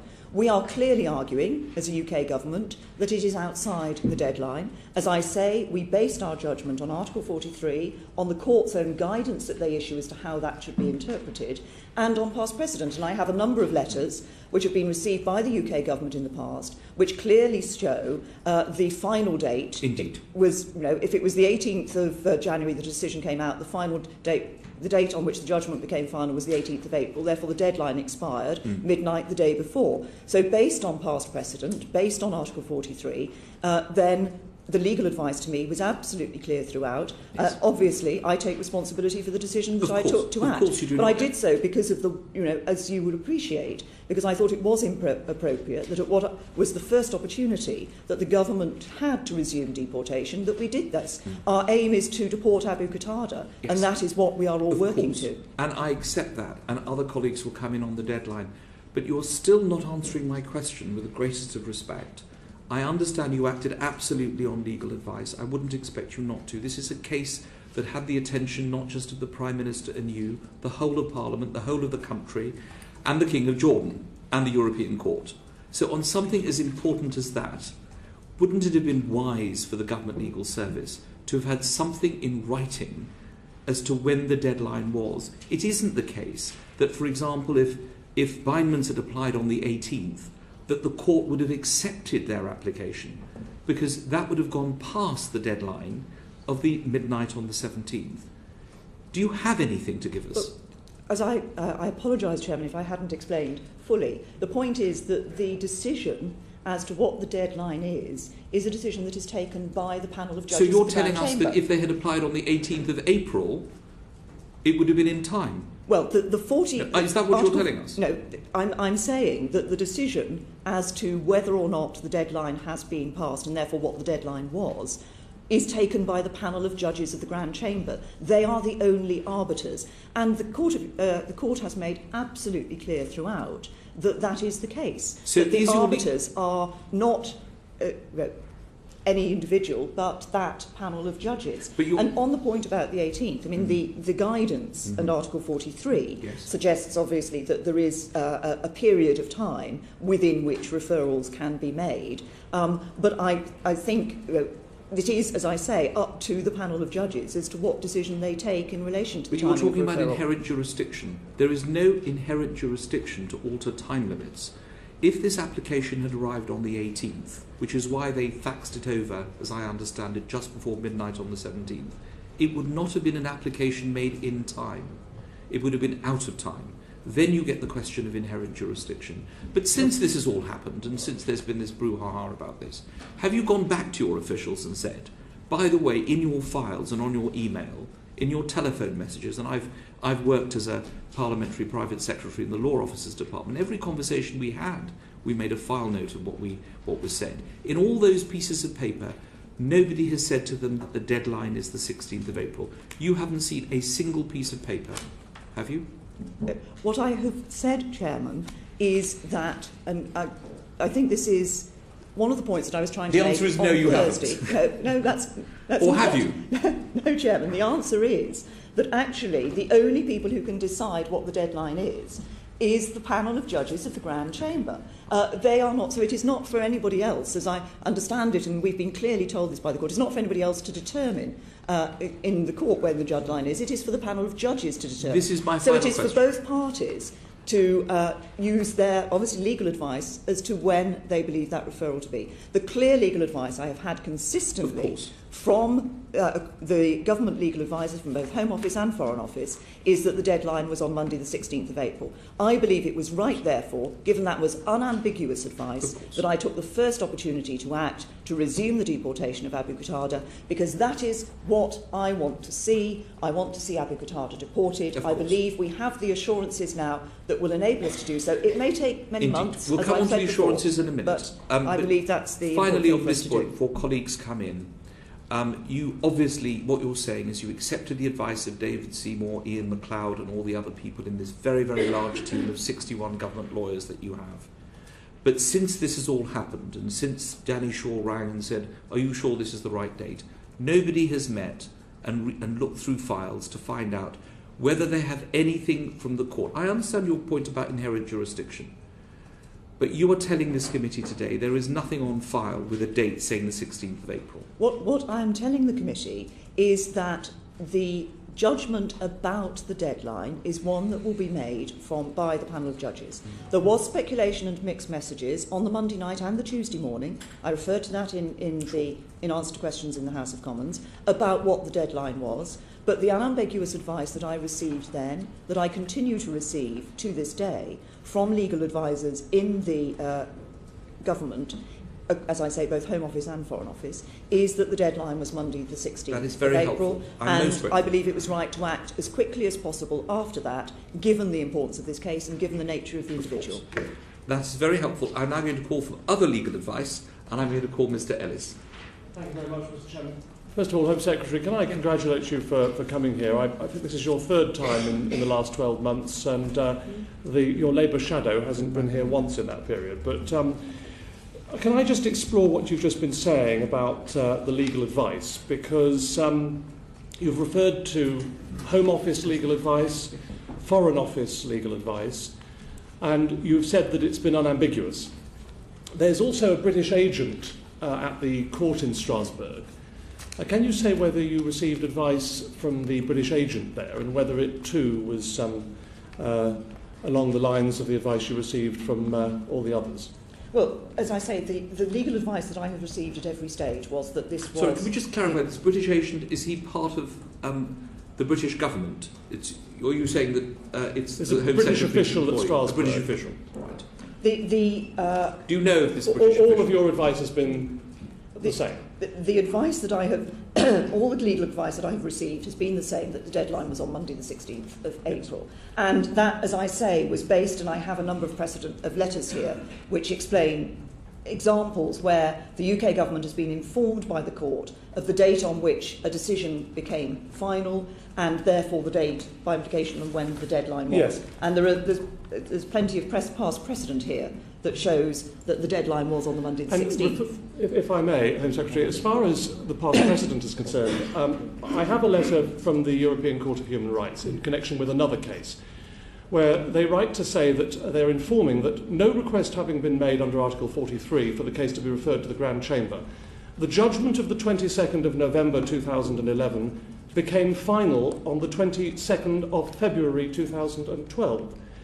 And that would support your contention, would it not, that 3 months having elapsed, the time was up. The Article 43 in question uses the word within. The ordinary meaning of the word within 3 months implies that the requirement is for the judgment, for the referral to be made by Monday the 16th of April, on or by that date. Indeed, Mr. Ellis, and that is the basis, obviously, on which we worked. I have, you referred to one letter, I have a dozen letters here, which are saying the same thing. I mean, obviously the periods of time that they refer to. The dozen letters, none of them referred to the Abu Qatada case? No, none of them. Are you going to let us have these letters? We can let you have those letters, but they do make absolutely clear that the date on which the judgment becomes final is the equivalent day, which means that the deadline is the previous day. And it is, as I say, there is precedent here. And it's not just that Article 43 says within 3 months, it is also that the court's own guidance as to how that should be interpreted makes clear that that period starts on the day of the judgment. So the period of consideration did not start the day after the judgment, it starts on the day of the judgment. And is your advice still as it was? You're being invited effectively to say that although the Home Office and Foreign Office and others, lawyers advised you that you would be within the 3 months, a BBC reporter apparently didn't think that you should be. Would you stand by, and are your officials standing by that advice that they gave you, and are you satisfied that the British government acted within the required time limit? I am satisfied of that. The advice that I have received has been consistent. It has not changed since these... didn't change at the time that there was the speculation around Monday night and Tuesday as to whether or not there was a different deadline. The advice has remained consistent, and it remains consistent to this day. And of course it is on... that is one of the arguments that we have used to the court in explaining why we believe they should not accept the application for referral. There are other legal reasons why we believe they should not refer it, according to their own guidance again, because we don't believe the case that the other side have put up actually fits the legal guidance, Indeed. the guidance of the legal reasons. You're telling this committee you've made an application to strike out, have you? We have, no, what we have done is we are not an application. What we have done, Chairman, I only said no because of the terms in which you placed that. Right. Please, I'm willing to be educated on the courts. What the court does is obviously it lets the other side of the case know when a referral has been applied for, and it is open then to the other side, in this case the UK government, to make representations to the court as to why we believe they should not accept the application for referral. We have set out 4 reasons. One of those is that we believe it was outside of the deadline, so it was out of time. There are 3 other reasons. For example, in their own guidance, they indicate that the matter can be reconsidered if the original decision was a departure from case law. We clearly show that it was not a departure from case law. Whether there were general interest reasons why it should be reheard, or that the appeal should be heard, we point out why there were not general interest reasons. And there's a 3rd reason that we set out. Very helpful. Mr. Michael. When you were giving advice about the point at which the decision would become final, what advice were you given about the powers of the court to consider an application out of time?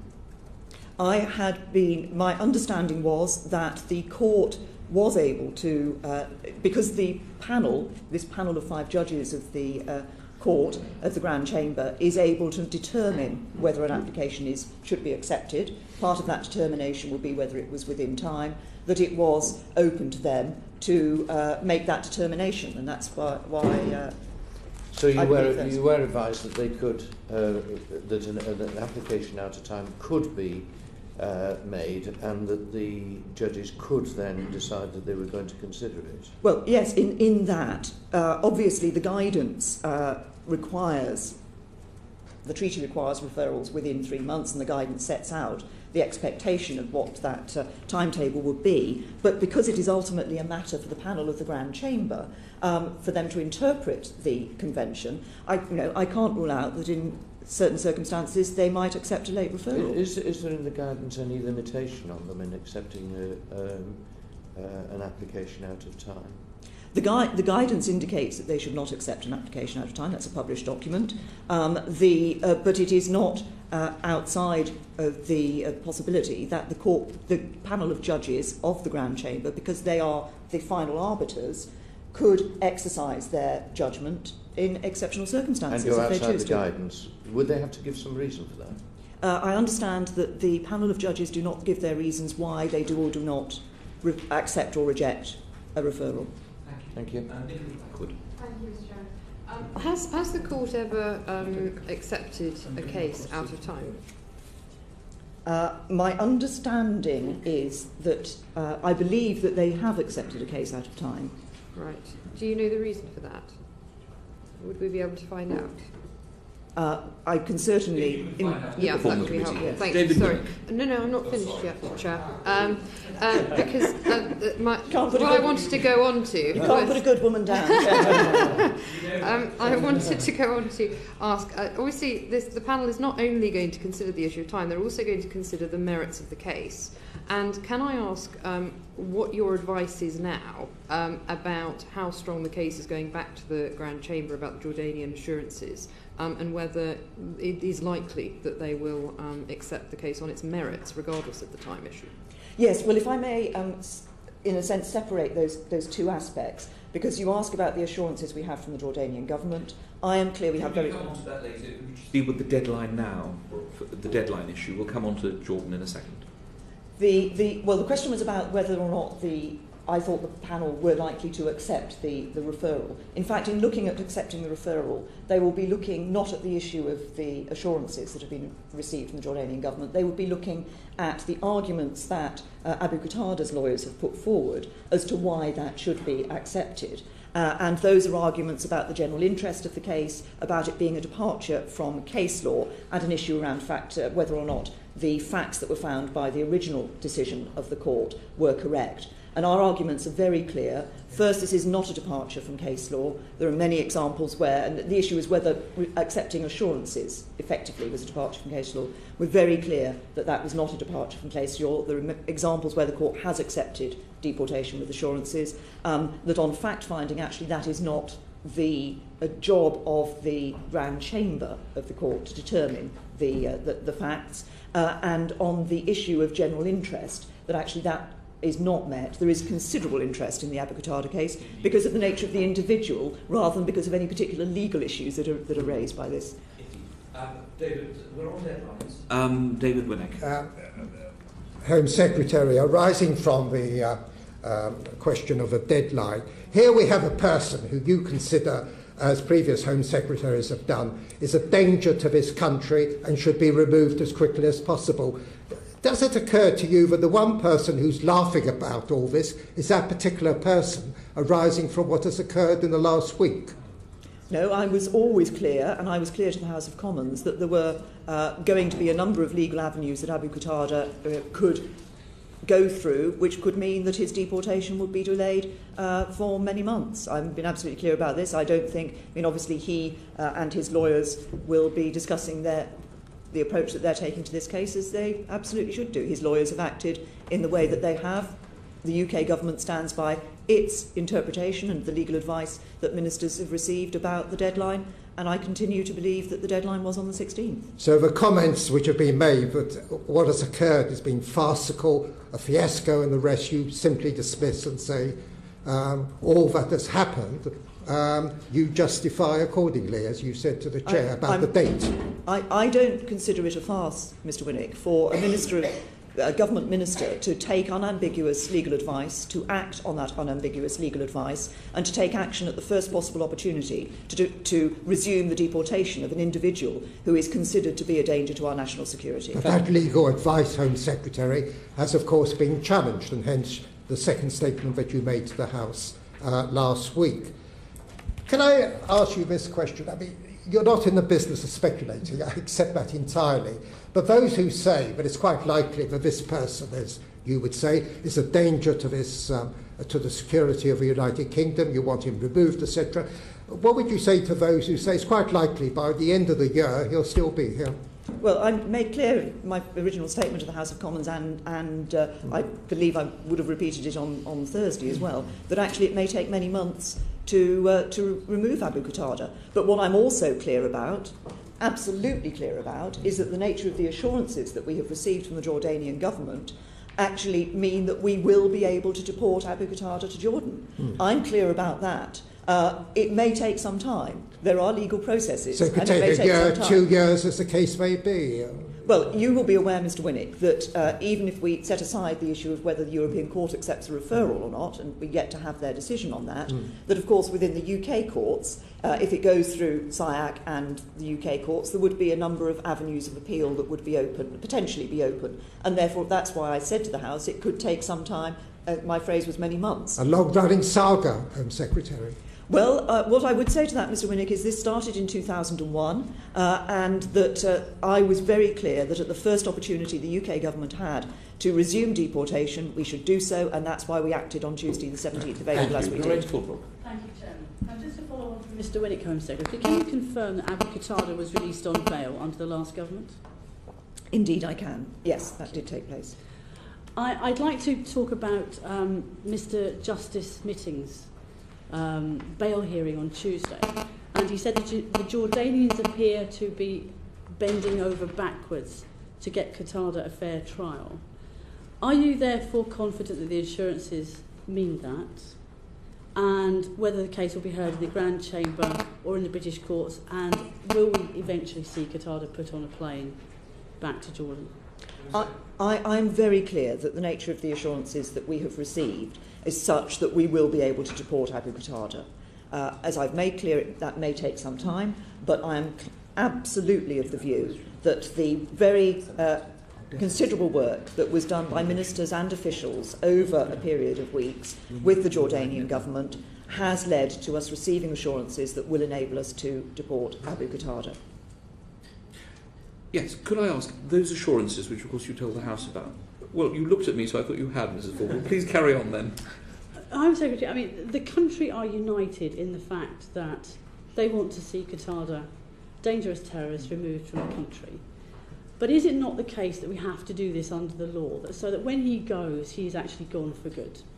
Well, I'm very much appraised of the need that we ensure that when we do this in a way that is going to ensure that Abu Qatada is deported and remains deported, and we are not suddenly find ourselves told to bring him back by some court. That's why I have said in the House, and I'm happy to repeat again, I think it is absolutely right that the UK government should be operating within the rule of law in relation to this, so that when we do deport him, as I am convinced we will, we're able to do that sustainably. Mark Reckless. Home Secretary, I very much hope that the panel of judges will agree with the advice you acted on. If they decide that the deadline was the 12 o'clock on the 17th of April, is it fair to conclude that you acted on advice that proved to be inaccurate?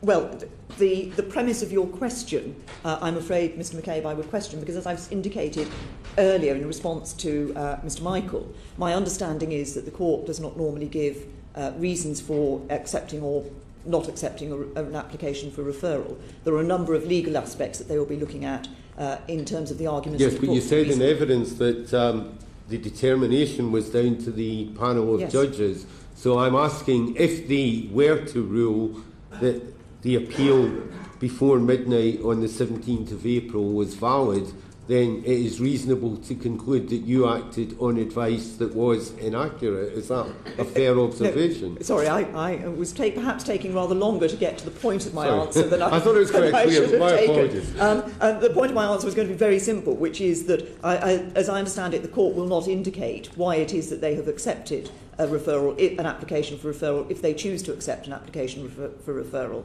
So the issue of the deadline would not be part of that, obviously, because they will be looking at a number of issues, the deadline and other aspects. I'm really sorry, Home Secretary, I'm grateful to you for that. Are you telling me that the panel of judges could rule to accept his appeal but give you no reasons for that decision? Is that how it works? I understand it is normal practice that the decision that will come out is simply a decision as to whether or not the referral has been accepted.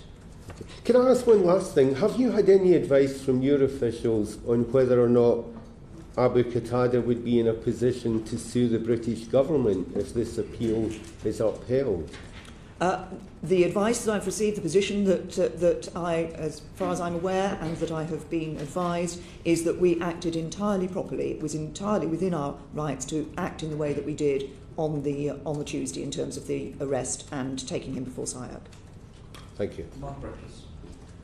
Home Secretary, you have repeatedly said that you would be breaking the law were you just to deport Qatada. How? Well, in a number of ways, Mr Reckless. I mean, first of all, the UK government abides by its international treaties, and we do not break those international treaties. That's why we abide by the Article 39, Rule 39, that was given by the European Court, which was an injunction on the deportation of Abu Qatada. Can you confirm that Rule 39 injunction has no effect in UK law? What I can confirm is that this UK government operates according to the rule of law. It operates according to its international treaties. That is part of that. But there is a second part to my answer, if I may, if you're about to come back into a thing. Before we go on to that, we could deal with this international law point, because there is concern that you may be putting an intergovernmental agreement with the Council of Europe before the law of the land is determined by Parliament and our highest court. And you told Parliament that our highest court, then the House of Lords, now of course the Supreme Court, had said that Qatada should be deported. Given that, why are you putting this intergovernmental agreement before the law of the land? Well, I'm not, and if I can explain the stages which mean that it is legal. Briefly. We act in accordance with international law. We're absolutely clear. This is a Rule 39. If we were to break that, it would be contrary to international law. Our public policy when dealing with deportations is to respect Rule 39. We make that absolutely clear in public guidance, and we have said that to the court. So our courts are clear that the law requires us to act in accordance with our published guidance and apply such guidance consistently. And that is also clear. And if we were to break that, we could be judicially reviewed on that. But the other point is a very simple one, Mr Reckless, which is if we were to set that aside, if we were to say, as I know you believe, that we should say, well, this is a rule from the International Court and therefore we don't accept it. If we were to say that, we have to give 72 hours notice of deportation to an individual. Mm-hmm. I am very certain that the individual concerned would have sought, and his lawyers would have sought, an injunction against that deportation, that there would have been a point of law to be considered, notably whether it was possible for the UK government to act contrary to the Rule 39 injunction. And at that point, we would not have been breaking law as set out by the European Court, we would have been breaking in contempt of court here in the UK. And that's why there are various layers why I say that I believe that we should be acting within the rule of law. I know it's frustrating to people. I want to be able to see him deported. It takes time, but I'm also clear that we should abide by what we have said, that we abide by the international law and we abide by the Rule 39 injunction. Home Secretary, I'm afraid you've missed a step there. I think it's clear that the Rule 39 injunction is not binding in UK law and is merely an international obligation, as you refer to it. But in terms of Qatada getting this domestic injunction, which would make his deportation unlawful, are you certain he would get that? Is that not merely speculation? Well, I'm learning rapidly. I think I learned fairly rapidly in this role that one can never be certain about the decisions that judges would take, and that's absolutely right, because it is for them to judge each case on their merits, and that is as true for the European Court and for the UK courts. But if I may, I was trying to set out the various stages at which it could have been the case that the UK government would have broken law. You dismiss the issue about our attitude to Rule 39. What is clear from our UK courts is that when we're deporting somebody, we should be doing it according to the guidance that we have issued. And it would have been possible for an injunction or a judicial review to follow on that, and also on just public law principles of fairness. But the guidance is not law, and you have said that our highest court has said that Qatada should be deported. Is it not possible that if his lawyers resist that deportation, a domestic court will consider itself bound by our highest court and its previous decision that Qatada can be deported? Why do you not test that so we can get this man out of the country quickly?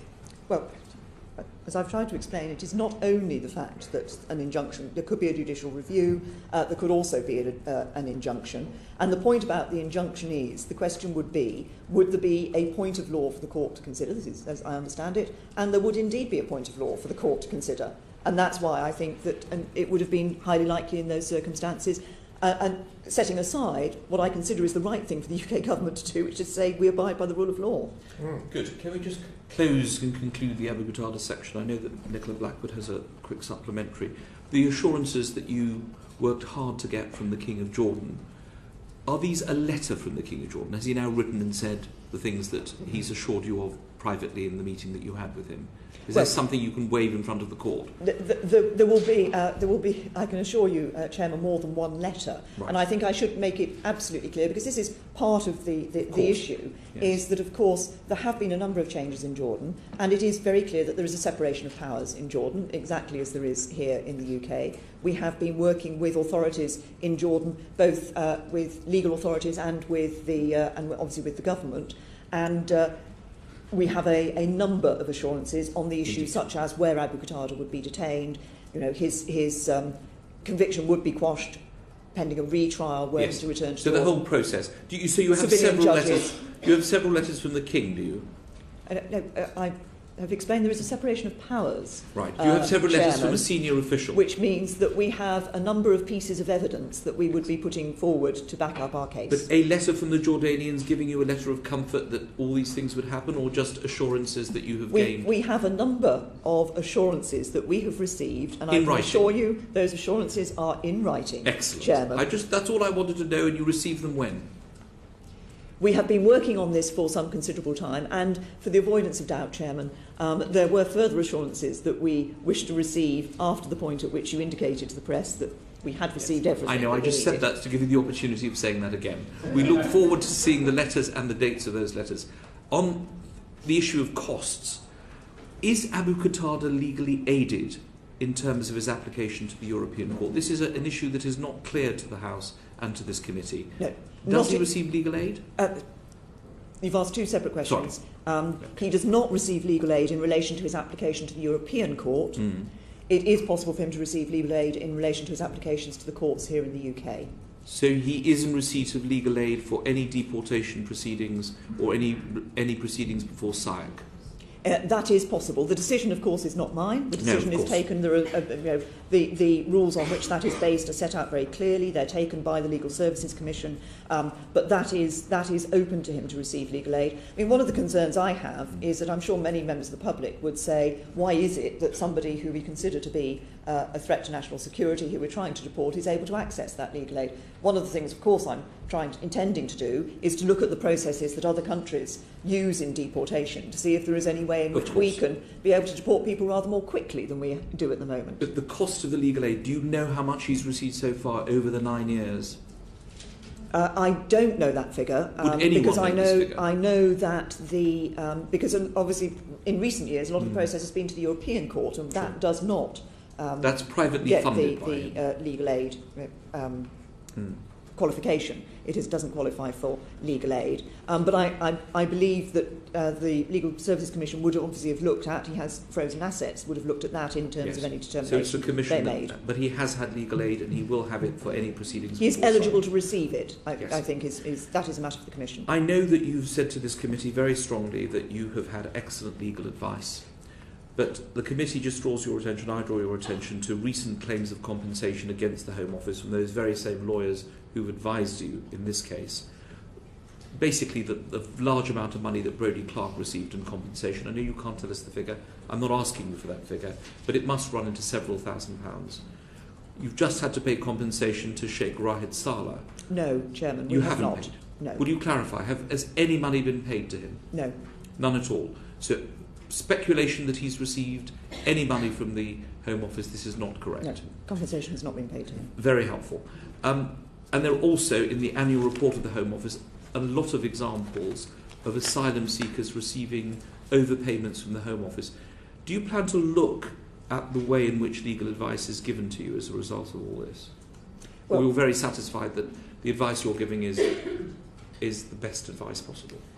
You're not thinking of asking Gareth Pearson or Edward Fitzgerald to advise the government? I am satisfied with the advice that I received, Chairman. It is the case that there are occasions on which, obviously, as I've indicated, the Home Office will take cases through the courts, and sometimes we will lose those cases, and sometimes as a result of losing those cases we are in the situation of having to pay compensation. But that doesn't mean to say that it was the wrong decision to take the case through the courts in the first place. And you mentioned in your statements 15 other cases that you felt were very important, that were terrorism related. Are you satisfied? We don't want you to tell us all these cases, but are you satisfied that the processes are in place on all these 15 cases? This is a figure you gave to the House. Yes, it was. It was 15 cases where we are looking at a reliance on our deportation with assurances agreements. We have those agreements with a number of countries, and there are a number of cases pending in relation to that. And of course, in relation to the original judgment that was taken by the European Court, this is of course what has been now challenged by Abu Qatada's lawyers in their application for referral. But in relation to the original judgment, the court found that those assurances were good in terms of the memorandum of understanding we had with the Jordanian government about the treatment of Abu Qatada himself when he returns to Jordan. Would you let us have a list of the 15 countries concerned? Is this a public document? Or? I can certainly tell you if I have the figures with me, but it might be easier if, rather than trying to find them immediately, we tell you which there are 5 countries where we have memorandums of understanding, and there are 15 cases. We can tell you which numbers are for which cases. That would be very helpful. I don't entertain you for Nicola Blackwood promises me that this is a short question. Thank you. I just wanted to follow on from the points being made by Mr. Reckless regarding Article 39 and abiding by the law. As I'm reading here from the Ministerial Code of Conduct, which places a duty on ministers to comply with the law, including international law and treaty obligations. As I understand it, that would include Article 39 rulings, would it not? Yes, it would. So if you were to ignore that, you would be breaking the Ministerial Code of Conduct. Thank you. That was my only question. Reckless wants the right of reply. I'm afraid I have to give it to him. I'm a very fair chairman. Yes, Mr. Reckless. Can you confirm, Home Secretary, that the Ministerial Code is the responsibility of the Prime Minister, and that we have not previously had a Conservative Prime Minister who had in that code any reference to international law? Well, can confirm, obviously, that the ministerial code is the responsibility of the Prime Minister. I will be honest with you, Mr Reckless, I have not read every ministerial code under every single Conservative Prime Minister that there has ever been. Well, Home Secretary, I have. Why not? And, and I would ask you, do you agree with ex-Cabinet Secretary Lord Butler, who said that the ministerial code has no statutory force, is neither comprehensive nor absolute? Ministers are accountable to Parliament, not a piece of paper. Of course ministers are accountable to Parliament, but I can assure you, Mr Reckless, that if a minister broke the ministerial code, Parliament would have something to say about it. Now, we're going to make rapid progress through the other parts of your very exciting portfolio, starting with Lorraine Fulbrook and Heathrow Airport. Passport. Yes, sorry, I finished. Home Secretary, UK border agency officials have said that there is insufficient funding to ensure all passport gates are staffed during the busy periods of the Olympics. And I understand 11 airlines have contacted you on the gridlock during busy times. I have to say I have had a personal experience recently coming back from Qatar, which was very busy on a Sunday evening, and there were 3 gates open and 1 man on Facebook. So it was quite interesting. And I did ask, why is he on Facebook? And he said, he's very busy. Yeah. As you might imagine, we have put considerable effort into the planning for the Olympics, and we recognise the importance of dealing with the numbers of people who will be coming through the borders at the Olympics. I think sometimes everybody assumes that everybody's going to arrive on the same day. There will of course be peak days, but it's not the case that there's going to be one single peak day when everybody is arriving. Obviously, athletes will be arriving at different times to come to training camps and so forth, and Games family members more generally, and others, tourists, will be arriving at different times. We've been doing a lot of work with the airport authorities, with airlines, to look at the numbers of people who would be coming through, when the peaks would be, and to roster staff accordingly. We will be at peak times manning all of the desks, all of the primary control points, primary checkpoints as they're known, at Heathrow, and we will be ensuring therefore we have the staff available for that. So those plans are in place. We also have contingency arrangements available to draw on other staff if necessary. Is there some sort of fast-track system in place for athletes coming in, when the teams come in? There will be a separate lane for Games family members, yes. Thank you. It's not just an Olympic problem, it's a problem now, is it not? We've had many examples. BAA and Virgin have contacted us, as well as BA, who I met yesterday, about the problems you have at the moment of people trying to get through passport control. I think yesterday the Bahrain Grand Prix team that came over and even Justin Bieber were held in a queue at Heathrow Airport. We're not asking him to give evidence to us, the Home Secretary. But, I mean, it must worry you that this is happening now. And you've probably seen the article by Brodie Clark, which basically says, go back to the pilot. Well, on the issue of a risk-based approach, we've not ruled out a risk-based approach, but, of course, as you'll be aware, Chairman, at the time of the pilot, the initial indications were that it was working. However, the Chief Inspector's report made absolutely clear that the recording of the results of the pilot had not been good enough. Some aspects had simply not been recorded, and we could not rely, therefore, on a judgment and assessment of that. Sure. I believe, I mean, the primary purpose of the Border Force is to control and secure our borders, and that's why I think it is important that we have the right checks at our borders. Yes, of course, we talk to the airlines about the concerns that they have about queues when they do occur. Sometimes queues will occur because there have been other events which have led to a build-up of the number of flights arriving, which is outside of the UK Border Force's control. But I have to say there was some publicity to the views of the airlines and airport operators prior to Easter, that Easter was going to be a significant problem. In fact, as it turned out, it was not a significant problem. And UK Border Force were able to cope very well with the increased numbers that they had at Easter, as we coped very well in February with the peak half-term time of school parties returning through Calais from trips abroad. Alan Michael. Thank you, Chairman. In the letter which raised the issue of the potential gridlock, there was an offer of the Simon Buck, the Chief Executive of the British Air Transport Association, to come and meet you and relevant officials in order to highlight the reasons for their deep concerns. Has that meeting happened? It hasn't happened yet, but it is being arranged. I'm not sure whether a date has absolutely been set, but we have been in touch with them, and I'm very clear I would like to sit down with Simon Buck and talk to him about it. Thank you. On the Borders Agency and the Borders Force, you took a decision to split the two, and we've seen in the figures that of the changes in the estimates to reflect that organisational change, that about a third of the costs, in rough terms, so therefore presumably about a third of what was all part of the Borders Agency, is now separated out into the Borders Force.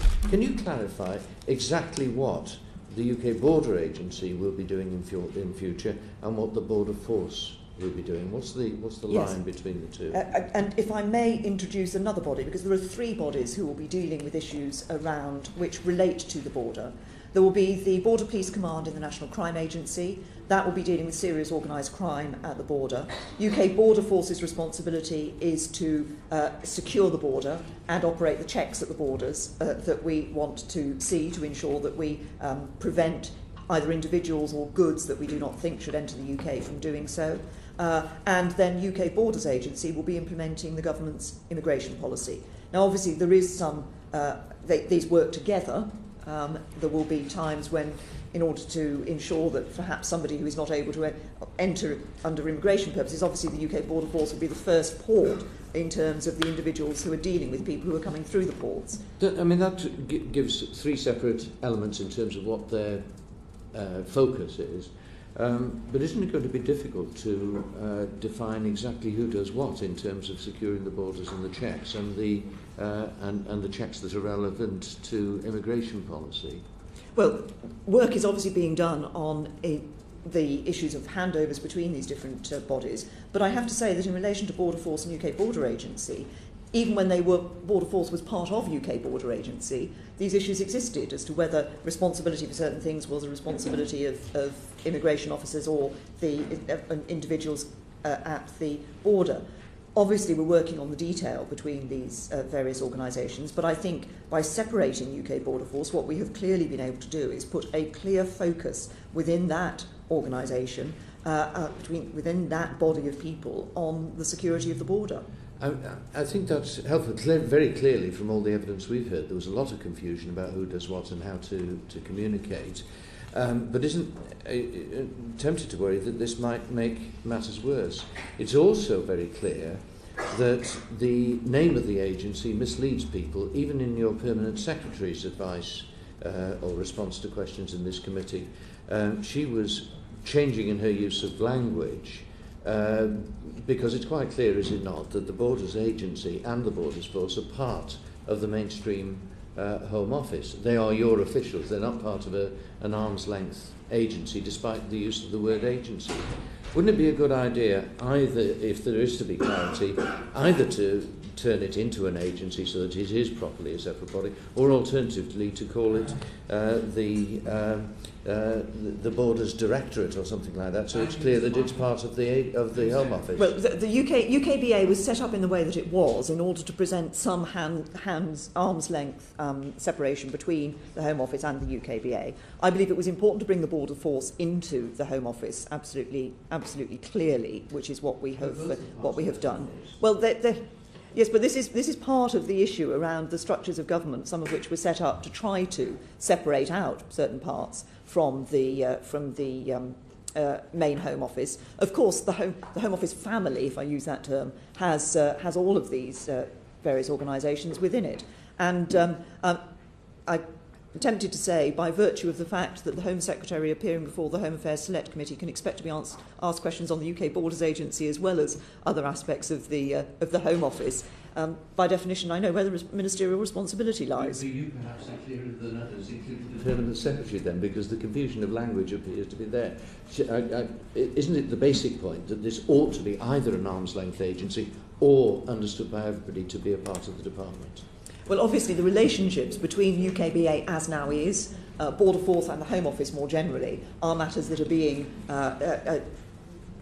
detailed, if I can put it like that, in the work that we're doing because we've separated out the Border Force. We need to move on. needs to be away, and we've had her here already for almost an hour. Mr. Reckless, you were burning to ask a very quick question, were you? More than one, potentially. On the 7th of November, Home Secretary, you said that senior officials at the head of the border organisation put at risk the security of our border. Our task now is to ensure that those responsible are punished. Have you now done that?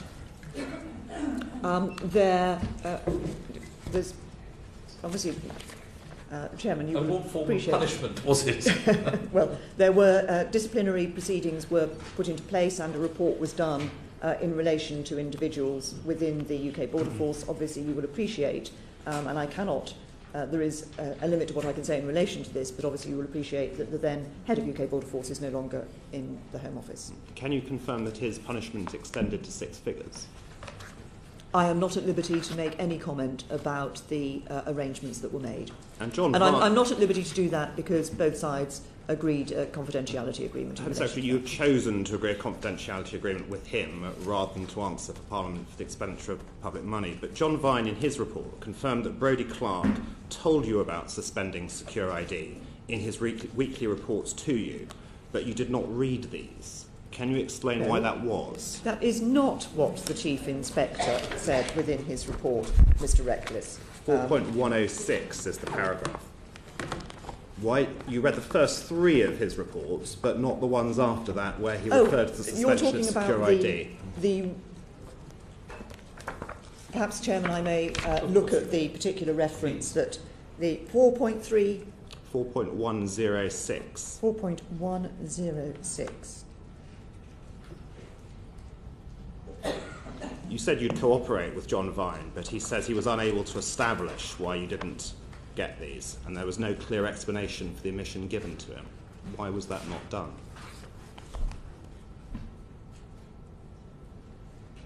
No, I'm sorry, Chairman. What he says was that he established that ministers only received the first 3 of 7 weekly update reports, whilst the acting chief executive received the first 4.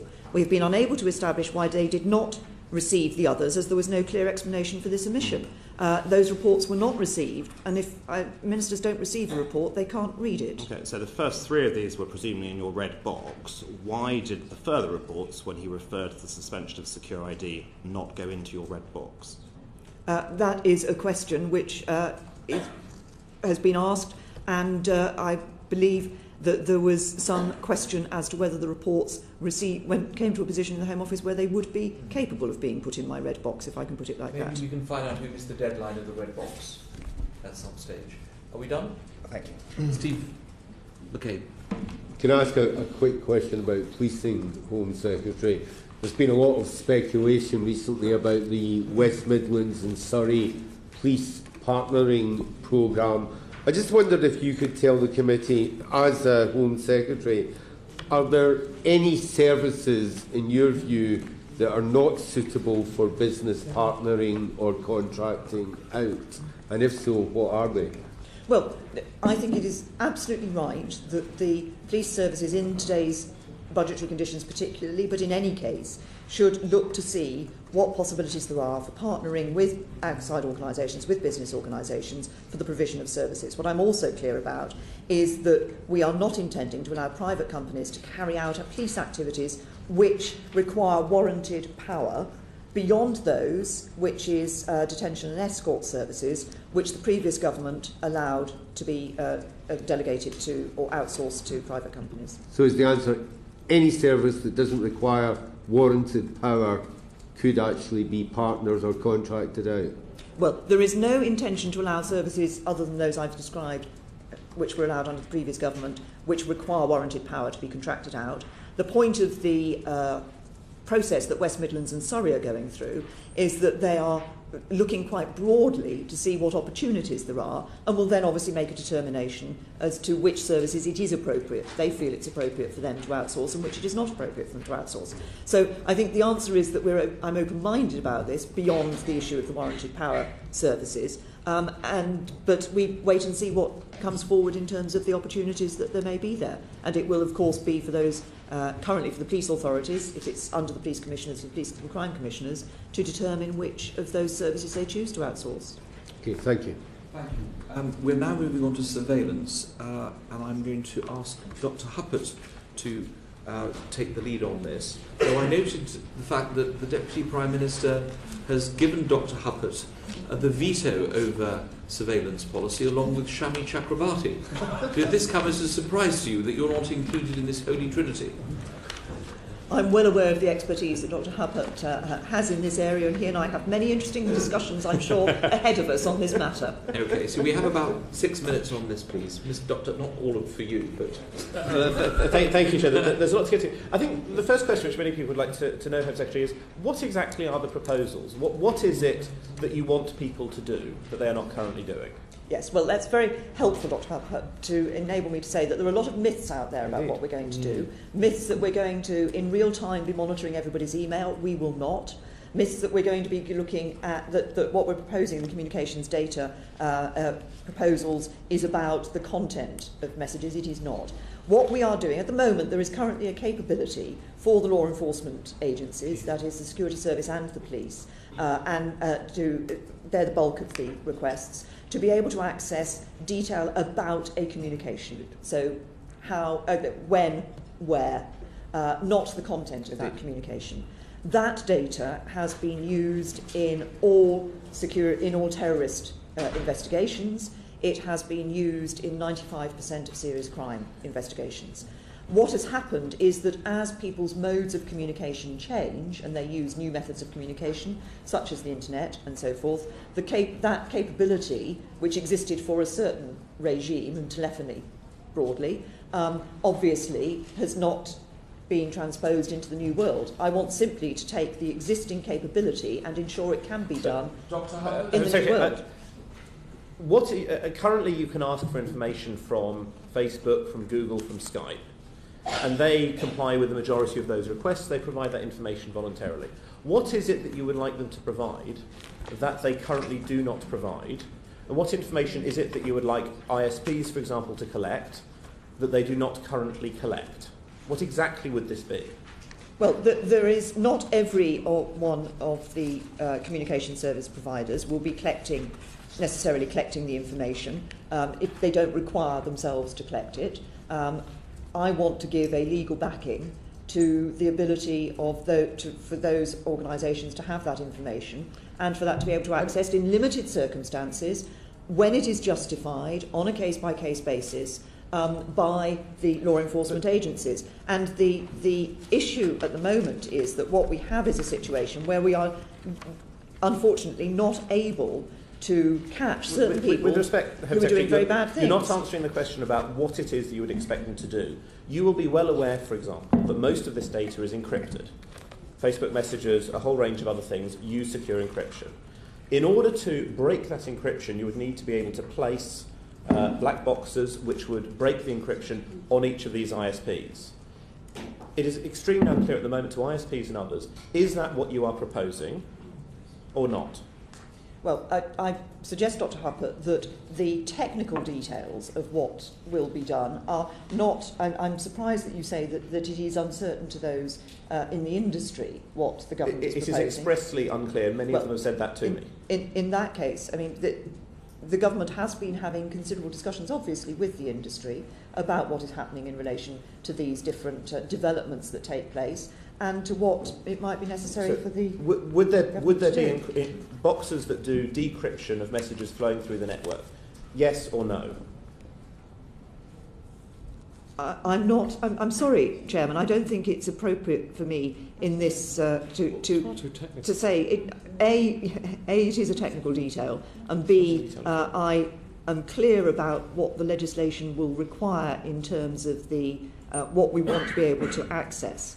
Maybe it would be helpful if we had another session specifically on surveillance, which would allow us to do it. Because I've just had a note that you are pressed for time, and we have a lot of issues to get through. But it may be helpful if we have another session just on this.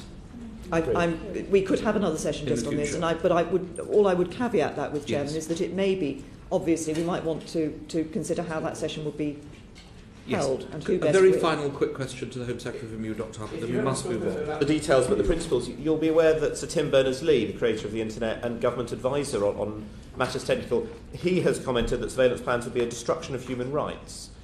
Do you agree with him? Do you agree that he is an expert in this area and we should listen to him?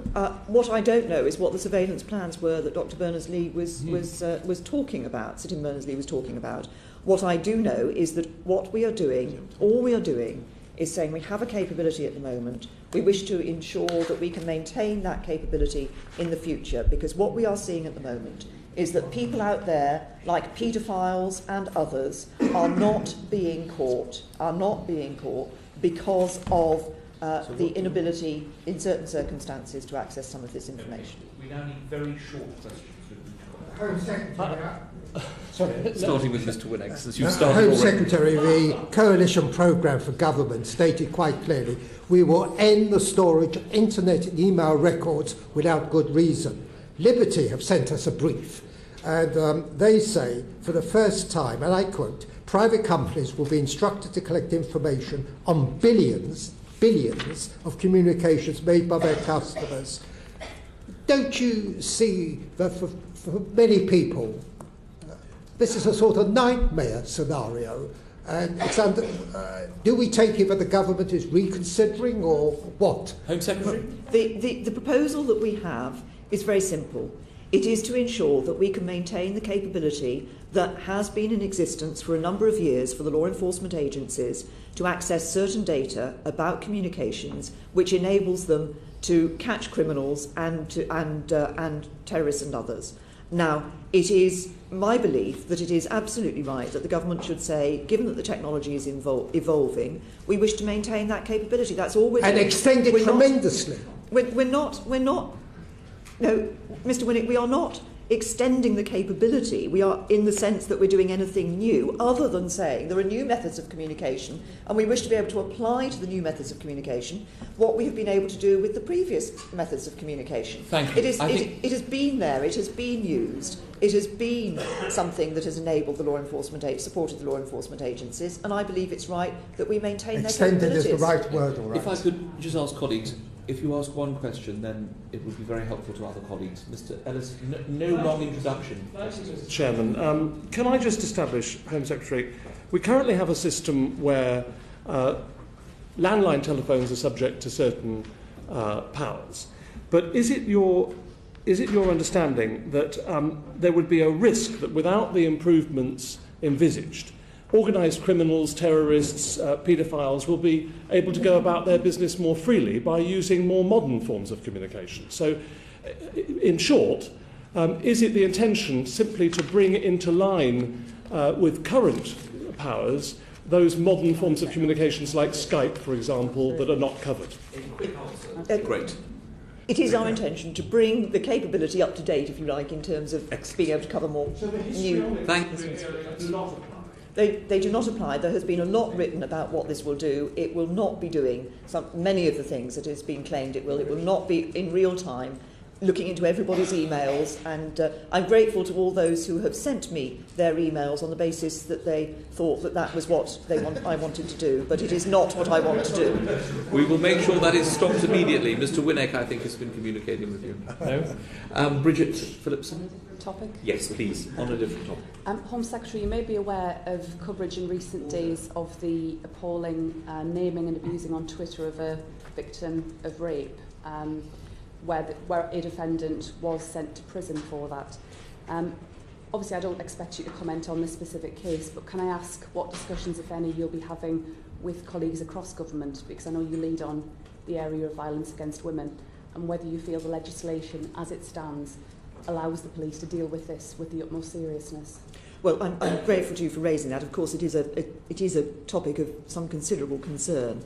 I'm not able to give you an instant answer as to where we think legislation should go or whether we think there is further action the government needs to take, because obviously this is something we have to look into and consider very carefully in terms of what the current legislation does enable the police to do and the action that can be taken. But I'm very conscious. Again, it's another example of how as technology advances, as communications advance, we see people using those in ways like this, which obviously we have to say, are we keeping up with our ability to deal with that. Because my concern is that obviously if women feel they may be named in this way on social media, that may deter women coming forward and reporting rape in the future. Yes, I fully appreciate that. Yes. Thank you. Thank you. Mr. Michaels? An equally brief set of questions. Yeah, issue of police community support officers. There's been some discussion over the proposals in South Yorkshire, although it's difficult to know whether those are justified fears, especially because the actual report is so littered with initials and acronyms that it's virtually incomprehensible. But is it your intention to make any change in the responsibilities and powers of police community support officers, or do you intend to keep them as they are and leave it to chief constables and those to whom they account for the deployment? Yes, it is not our intention to change. As you will be aware, there are a variety of powers that are open for chief constables to allocate to their PCSOs, and it does differ from force to force. What we will be doing is that there will be a change to the funding arrangement so that the Peace and Crime Commissioners will be responsible, working with the Chief Constable in determining what is going to be right in their force. It has been the case, obviously, in the past that there has been some funding specifically for PCSOs. We removed that specification from the Metropolitan Police because the Mayor obviously is the Peace and Crime Commissioner now for the Metropolitan Police. I think that's a matter of debate, but no. Anyway, 3 very quick questions. I was just going to say, in future, there will be, from next year, Peace and Crime Commissioners will have the funding and will determine with the Chief Constable. I'm sure that Mr Michael will be very pleased with that from the South Wales perspective. 3 quick questions. Extradition. Gary McKinnon, Richard O'Dwyer. Are you in any position to tell the committee when you're going to come to a view on the Gary McKinnon case? We have recently received some further representations from Mr McKinnon's lawyers, and those are being considered at the moment. And have you looked at the effects of Christopher Tappin voluntarily going to the United States and the fact that he's been held in custody for 8 weeks? Are you satisfied with the treatment of those who are extradited to the United States and the way in which they're dealt with when they get there? Chairman, as you will be aware, we are looking at the question of the extradition treaty, not just at the Baker Review, but there are a number of aspects in relation to the interaction between the UK and the US. I am very clear that it is important that we have an extradition treaty which enables both us to extradite from the US and the US to extradite from the UK those people against whom there is evidence and they should be required to stand is there trial. a review, as President Obama and the Prime Minister wanted? There's work going on this? Obviously, this is a matter that was raised when the Prime Minister met President Obama, and the issues that were raised in that discussion are being looked at. Doreen Lawrence has written to you about corruption in the Met in respect of her case. You were quoted in The Guardian yesterday as saying that you thought this should be looked at. What is your current position on this? Yes, and I understand there is an urgent question, will be an urgent question in Parliament today in relation to this, although I will not be able to respond on it. But the position is very simple. I have been asked whether whether there should be a public inquiry. Doreen Lawrence has obviously made her position clear that she feels that there should be a public inquiry on this matter. What I have said in response to the letters that I received was that there are certain aspects of the way the Metropolitan Police have handled some of the information around this case that need to be bottomed out before I take a decision on a public inquiry. So I think the Guardian headline suggested I might already have taken a decision.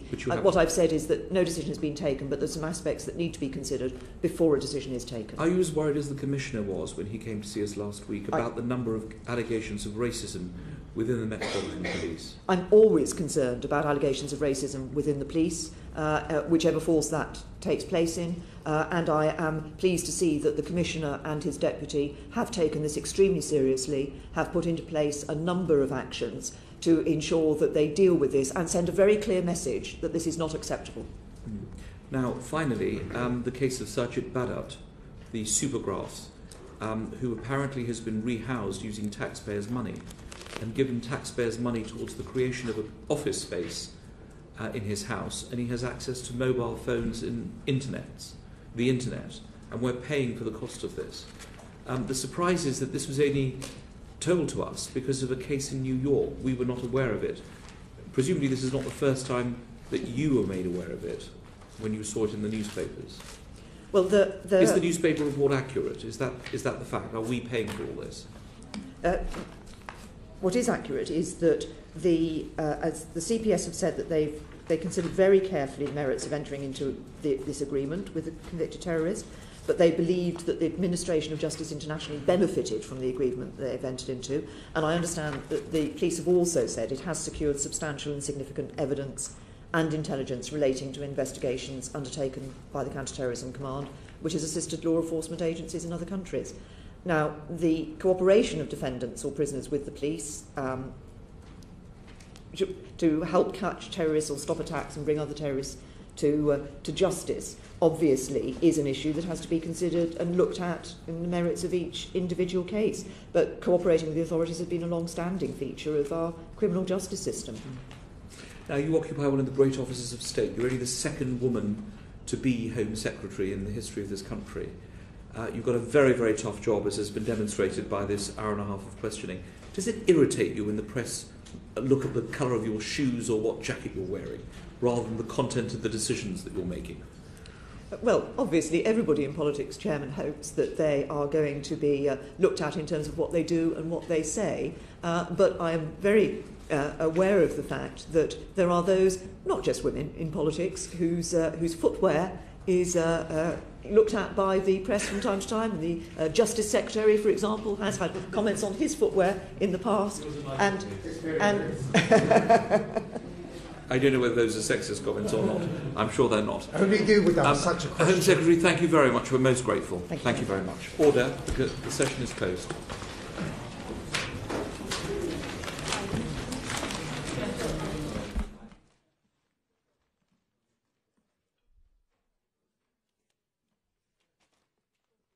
Portcullis House, line 2.